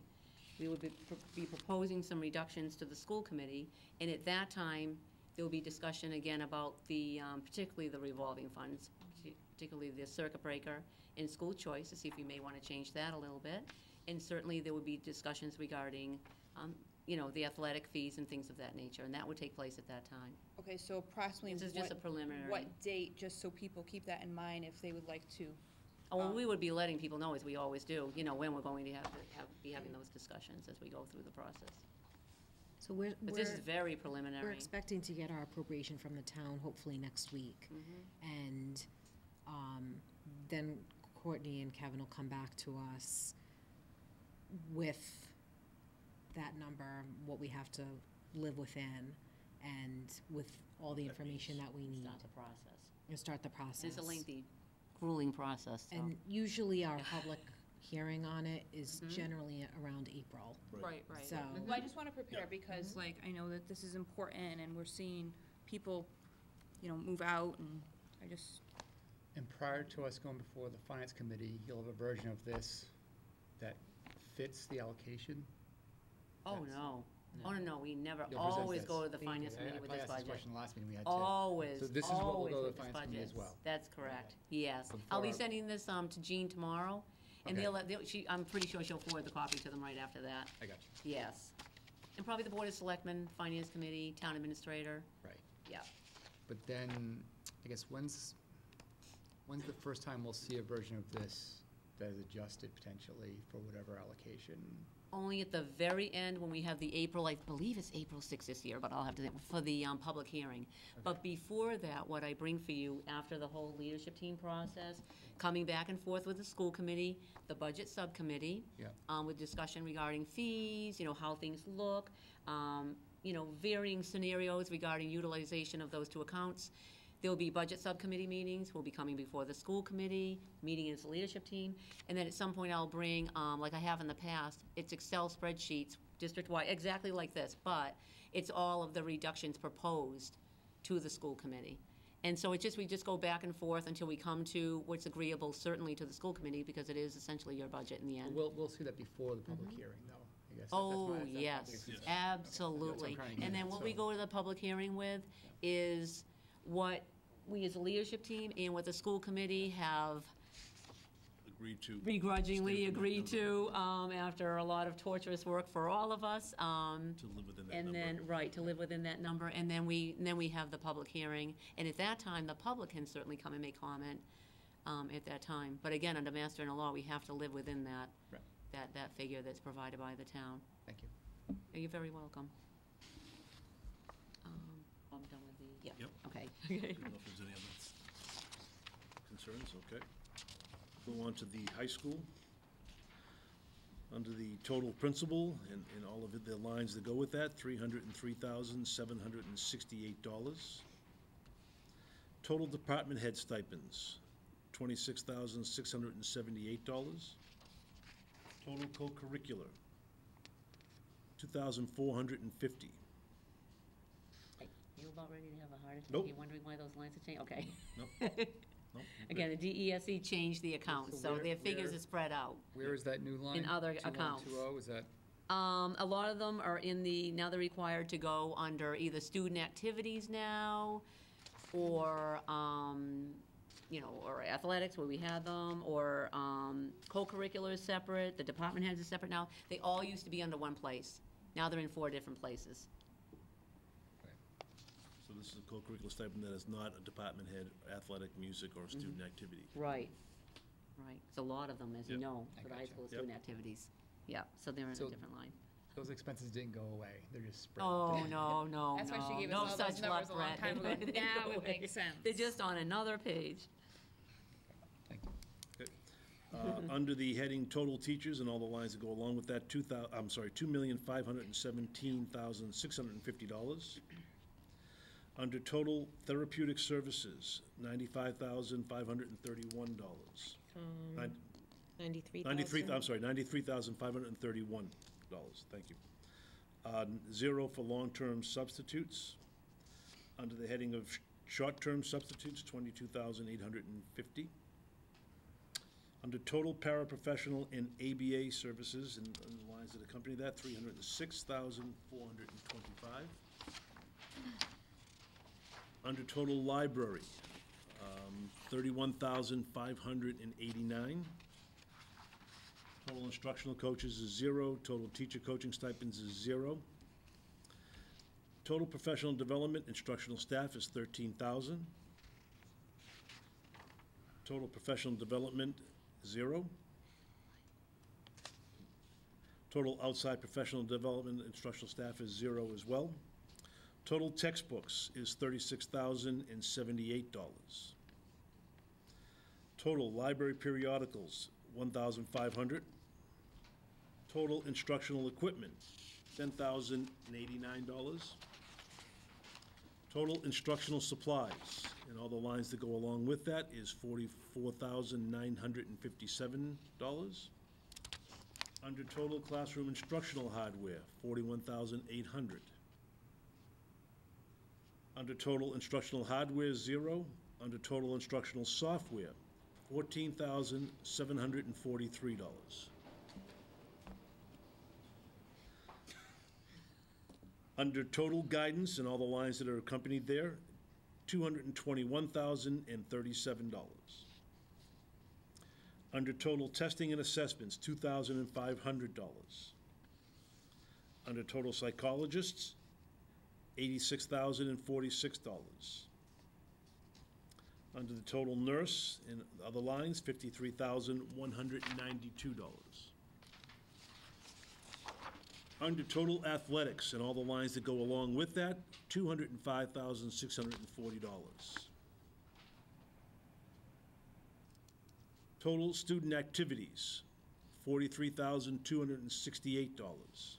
Now, you see the big jump? It used to be around 3,300 or 6,250, and now it's 43,000. That's that top line there. Those are all the co-curricular stipends for student activities. Under total custodial, $141,689. Under total heating oil of buildings, 0. Total utilities, 0. Under total maintenance of building, $79,480. Total maintenance of equipment, $11,350. He skipped one, didn't he? You missed security. Security. I just told, I didn't say that Building one? security. Sorry, total building security was $360. Under total special education tuitions, $130,304. Total high school, $4,441,974. Any questions on high school?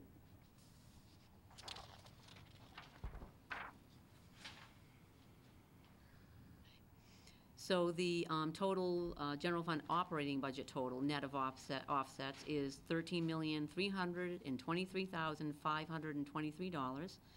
Right now, that is $450,576 more than the appropriation for FY18. Again, the preliminary budget. For our school bus transportation budget, total transportation services is $1,354,259 for an overall between the regular operating budget and transportation, $14,677,782. I'll go over the budgeted use of revolving funds. We are incorporated within this budget is $623,053 use of school choice tuition in revenues, $1,400,000 use of circuit breaker reimbursement, $116,858 preschool revolving, the middle school athletic program $17,150, the high school athletic program $69,300, and district-wide music programs $1,850. For a total of revolving funds of $2,228,211. In addition to that, and this is new for the FY18 budget, we are utilizing, we have a grant that in the past we used for paraprofessionals, and there's a federal law that you must pay 9%, like a retirement amount for all salaries. And basically, we're paying that anyway. So what we did was Neely and I contacted the state to see if we could utilize that grant going forward to save us. It was around $18,000 every year to utilize it for tuitions. So we did make that change. So you will see in the high school we have the $1.4 million and the $285,000 offsetting tuitions in the high school $9,300 tuition to private schools account. So that amount is $285,000. The use of that special ed grant. The Title I grant, utilization of $107,969. Special education early childhood grant, $9,000. Total grant use, $401,969. So between the revolving funds and grants, the amount in total offsetting our general fund preliminary expenditure budget is $2,630,180. And again, this is very preliminary, just the first stage in the process. And we will be sending this over to the town tomorrow. I will post it to the website. Do you have a question, Brad? Yeah, sorry. On the athletic program, revolving funds, what do we assume for fees being collected? Well, I'm just assuming where they are. It's 69,000. I'm just assuming where we are right now. Right. Okay. It could change. I just wanna Right, where we are right now. Yeah. And Have that sustained for 2 years, which was the If we could, the discussion that we had last year. If we Right. could. Right. Nope, We just want to confirm that. Mhm. And on you show the total revolving funds below for FY18, 17, 16. The FY18 number, is that the original budget number, or is that including adjustments that we would have made to use of revolving funds? That would have been the budgeted, always the budgeted, the original budget. So, but again, we have increased it since more than then. that at this point. That's Okay. correct. Gotcha. Mhm. Just want to make sure I know Yep. what we're dealing with. Thank you. Yep, you're welcome. So again, this is the first step in the process. We'll be posting this to the website, and we'll begin proceeding forward as we have every year, the past number of years. Last 8 years anyways. Yep. And just for people who are listening, it's a 3.5% increase over the FY18 budget for level service. Last year, between our appropriation, with our appropriation from the town, we ended up with Was it two? Do you remember? Oh, I don't remember off the top of my head. You mean with the Just over additional 140,000? Not with the At the very end of the year? The original appropriation was, I think, It was less than 1%. Oh, it was less than 1%. It was like 0.69 if I remember right. I'm not positive, but it was, I guess 0.86, but yeah, Okay, somewhere in something. there, somewhere less than 0.1%. Is there Yeah. any I thought think as to what after might position happen? Do you allocations at think it's special gonna town meetings, be? Oh, both yeah. of them, you might have gotten into that. I don't want to really no idea? speculate at this time. We know that we will have reductions listed. We'll leave it at that for this time. I don't want to propose anything. It's only gonna be a week, we'll get our appropriation. It's very, you know, the town isn't in any better position than we are, and, you know, they have a lot of hard work and a lot of, figures that they have to get from the state and things to come up with that figure too. So we should get it in about a week, and then we'll go from there. Okay, so then in a week you get it, and then when's the next time where people can discuss, keeping things, not keeping things, if people have issues, thoughts? That's where I'm That trying would to be, figure that out. would be at the public hearing. Not until then? So What do you like, mean by people? Yeah.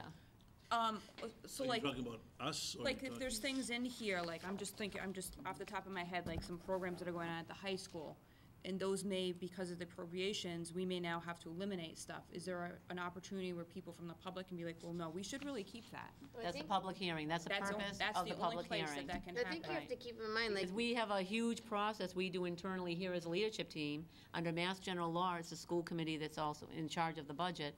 So between the leadership team and the school committee, that's an enormous amount of work and deliberation and thoughtful consideration takes place. And certainly the public does have, that's what the public hearing is for. I think it's is at important that time. we're not speculating anyways. We did say Right. that this would be a status quo for 2 years, and we should really be pushing for that, so. I, at Just this depends on point, what we get. don't see much being cut if that's the case. We need to be thinking that way. We said we'd keep it status quo for That's at the many goal. meetings. That's the hope, so that's the way That's the we hope. should be thinking. And so again, we'll be taking, a very careful look at the budget. Not that everybody, all of the administrators put in an enormous amount of work, really looking, because they're used to the way it is. And actually, to Sherry's point, we would expect in a normal revenue environment, or a good revenue environment, a positive revenue environment, to see a higher number than 3.5%, given all the mandates, the curriculum, the Common Core, all the things that we're required to do, aside from special ed. So I think we're kind of used to doing this, so we knew that the charge was, because you guys are in the same position, and you gave us a charge of level service because that's what you needed to do as well, and we knew that. I think we all knew that coming into this, so. One other thing we did forget to bring up, we did also provide the FY 2019 additional needs budget, but before I give the figures, we did put this together, again, all of the administrators thinking about putting in the minimal amount. So that total figure comes to $724,988 district-wide, and then we have a few things there that we'll be submitting to capital, the capital committee on the town side.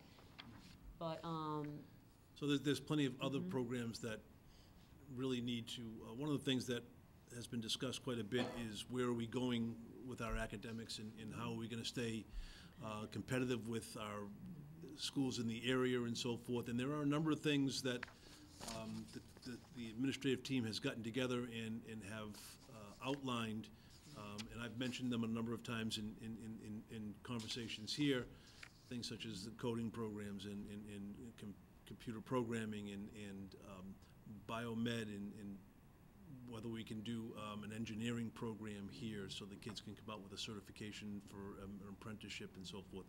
There are quite a number of things that we know that we want to have within our school district, but as I mentioned the other day, they also come with a price tag.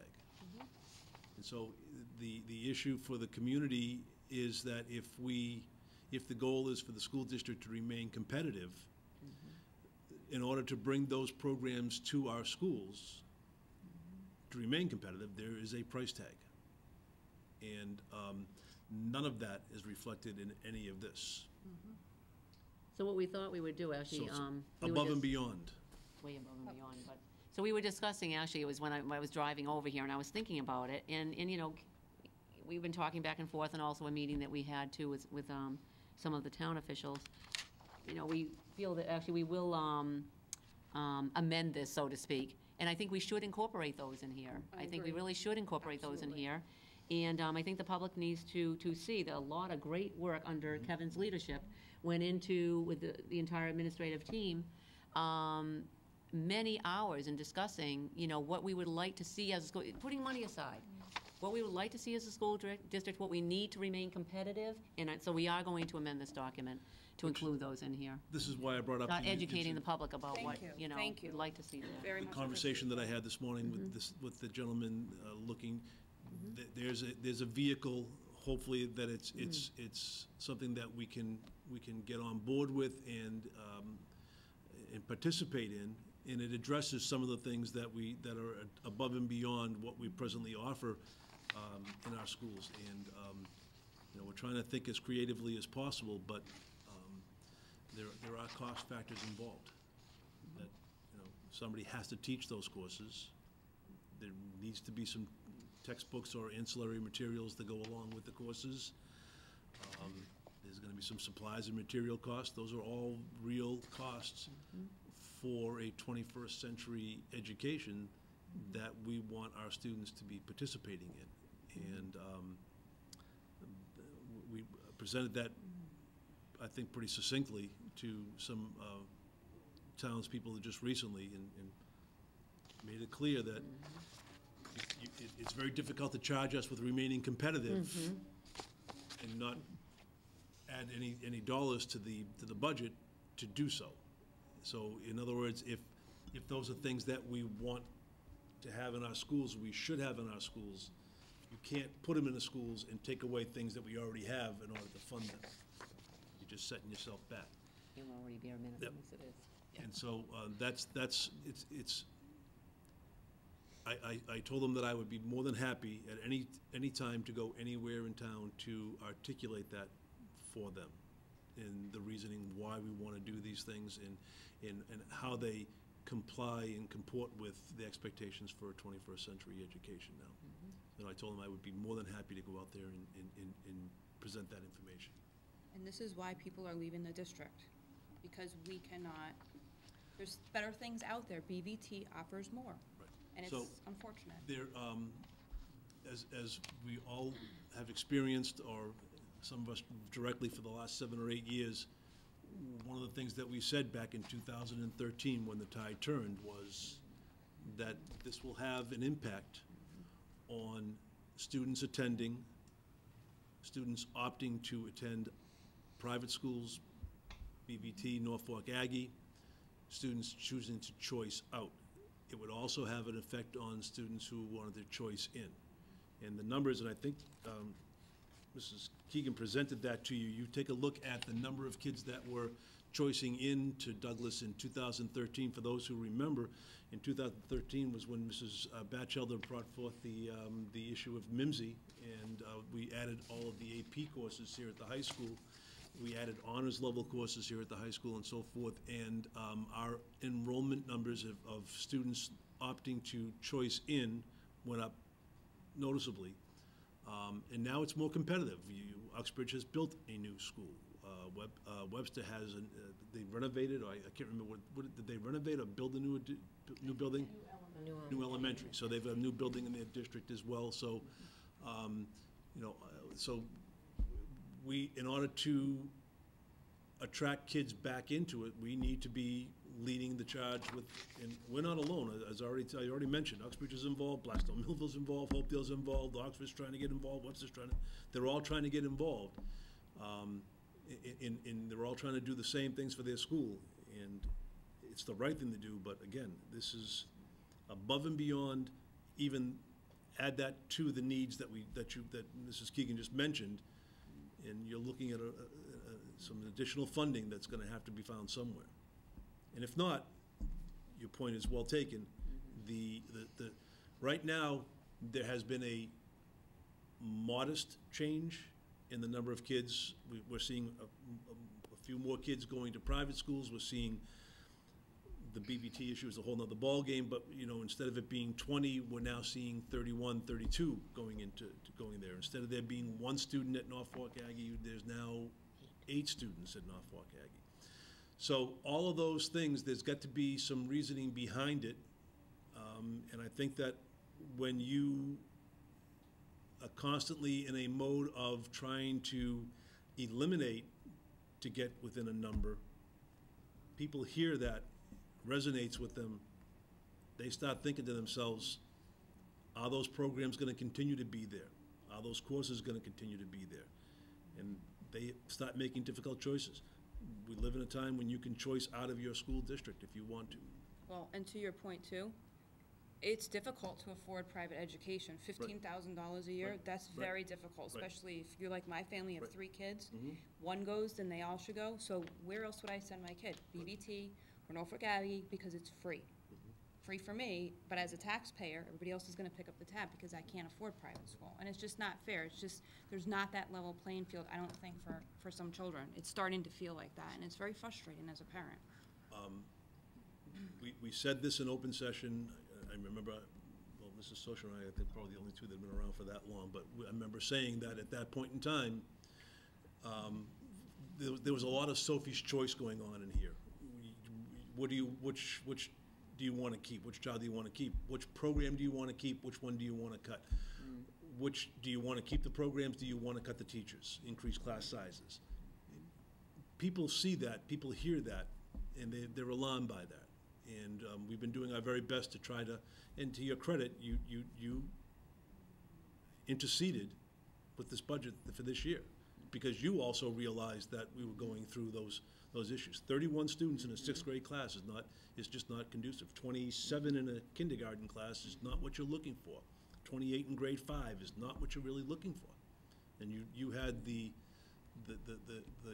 Mr. Delaney's word grit to do that. We have to do something to stop this tide. The foresight, yeah, definitely. So, if I could acknowledge Ms. Keegan and all the work that she's done to put this together, and all of her trends and data and numbers and in and out of the office with a change and all the other things that go along with it. She's been a little stressed out the last couple of days. It is a daunting task. I would also acknowledge the admin team who has put together a budget that they know that they're gonna have to try to live with and maybe have to reduce. But they also are on board with the realization that if we want to remain competitive, there are things that we need to do, and that comes with the price tag. Also, your support staff as well, Ellen and Stacy and Lauren in the main office as well, in our admin office. So, thank you very much for all of that. And the process begins, and fingers crossed, I guess. Yep. Hope for the best and do our best. Right. That's all we can do. All you can do. So, But your point is well taken. And thank you for your leadership too, And Mr. I've- Maines, also. I've broached To that get with. credit for that too. Thank you. I broached that with town officials as well, that we're not paying attention to what the trend is, and the trend is not a positive one, the trend is a negative one now. But I will say this. On the number that we're living with, and with the support that you added last year, I firmly and 100% believe that quality education exists, pre-K through 12, in this district. But they have to understand you cannot continue to do so on 1983 numbers. It's 2018 now, and that's a reality. very good. I think that's it. It is. Yep. 9:16. Thank you very much, everybody, for your hard work and for coming. And I need a motion to adjourn, please. I'll make a motion to adjourn. I will second that motion. All those in favor? Aye. Aye.